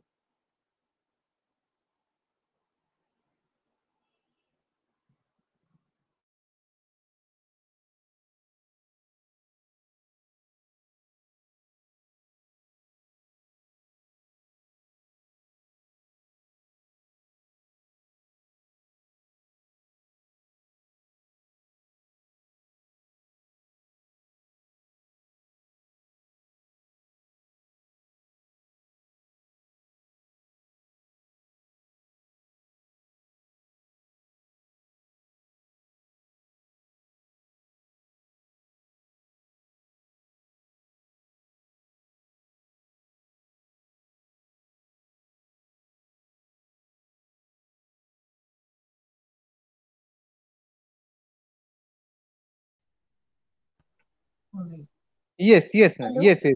Yeah, yes. Hello. Yes, No, yes. you, I So, was not able to, yeah, I couldn't hear you, so I touched somewhere and it got disconnected. okay, okay, okay. So, ma'am, there are so many questions, but time is not there. So many questions are there. Send those to me I'm just asking you two, three questions, and just be precise, as precise as possible, as ma'am. possible. Okay. So, is not the definition of the female body as holy also an instance of body politics? Yes. So that's what the society has created. The definition of female body has always been taken from body politics. So now body politics is trying to make it a bit broader by involving more issues into it, by involving socio-economic, political, religious, and all those issues into the female body. So the body is not exactly the physical body, but the metaphoric, the emotional body also. So that's what body politics emphasizes. Okay. How far do you think that the capitalist consumerism is contributing as a tool of patriarchy in shaping a stereotypical women, overpowering the thought process of young women? It has been contributing majorly, because women have been presented as a stereotype, and some particular image, a specific image has been attributed to women. So consumerism has definitely contributed in a negative way, and body politics challenges that. Okay, okay, okay. Then, ma'am, there is another question. Mm, why domestic violence act is misusing by people in India? The misuse is always there, in not just in India but everywhere. uh, Sometimes some people misuse it, so the genuine cases of domestic violence are taken less seriously, so that misuse has to be stopped. It's not just India, it has been misused everywhere. Okay, okay, okay. Um, can male gaze be a part of body politics? Yes, Can male gaze be a yes, part of body body politics politics? problematizes that, but yeah, of course. So I did not talk about it because one of your sessions was completely about male gaze, but body Yes. politics also problematizes that. So a woman stereotypes herself, or she is forced to stereotype herself through male gaze. That has to be stopped. One need not be perfect in her body, isn't it? Okay. Okay. How does body politics operate with respect to pedagogical practices, especially in lesser literature meant for children? Okay, in children's literature, from Yes. childhood, as I already told you, that I attended a meeting where in the textbook, all the boys were presented in a different way, playing archery, playing cricket, and girls were presented helping the mother in the kitchen. Body politics starts from there. So we should revise our textbooks, the illustrations in the textbooks, and we should introduce feminist linguistics even in the school books. Okay. Okay. Okay. Um, can partition literature like Amrita Pritam's Pinjar be cited as an example of body politics at play? And the women's body as a site for violence perpetrated in the name of patriarchal honor and nationalism? Yes, it's one of the very good examples. Okay. Okay. um, the very nature culture discourse that makes man the hierarchical superior is used in feminist eco-criticism by the feminists Hmm. themselves. Even the feminine Yes. creature is tagged as more expressive and less rational by new feminists, reinstating the body-mind paradigm. How do we read such dichotomies? Yeah, I think I concluded with this statement that Yes. women have better understanding of livestock preservation, food, and household. Women have better understanding and knowledge, and now it's time for women to train their men, their boys, their children, especially their male children, to be equally participants in the preservation and the livestock, so that women should not only be the preservers in the house, rather men can also equally contribute. And I feel it's unfortunate that female patriarchy has been very much there, and these things have been encouraged at home. Girls are Okay. sent Okay. more to the kitchen than boys. Okay, okay. So with this, I'm concluding and I'm telling that, ma'am, you talks about the concept of body politics and explain how the body is so central and yet so invisible in development in theory and practice. And you rightly points out that it's a way to challenge mainstream development also and reclaim the body as a subject of political power and contestation in development. And in this context, ma'am, I would like to personally thank you for your wonderful presentation. And judging from the comments of those who attended, it seems that the fourth day also seems to be very successful, and most of the credit goes to you and others who gave such interesting presentations. And And ma'am, the we credit hope comes that to you for inviting me. and ma'am, we hope that you will want to be involved in our future initiatives. And we are pleased to have your participation in this 7-day international level online faculty development program on gender sensitization. And I personally thank you for your valuable contribution. Thanks a lot. Thank, Thanks for being there. thank you, Dr. Gautam, and thanks to all participants. Thank you. Yes, Good thanks to night. all participants. Good night. Okay. So thanks to all the participants, and that assignment links I have a link I have already shared in the YouTube chat box. You can download it, and you can also um, then answer all the questions and send it. And I am looking forward to your active participation in this in the fifth day, and that will again start from 6 p.m. Till then, good night, stay safe, and stay healthy. Thanks a lot, man. Thanks for being Bye bye. here. Bye. Bye bye. Bye bye.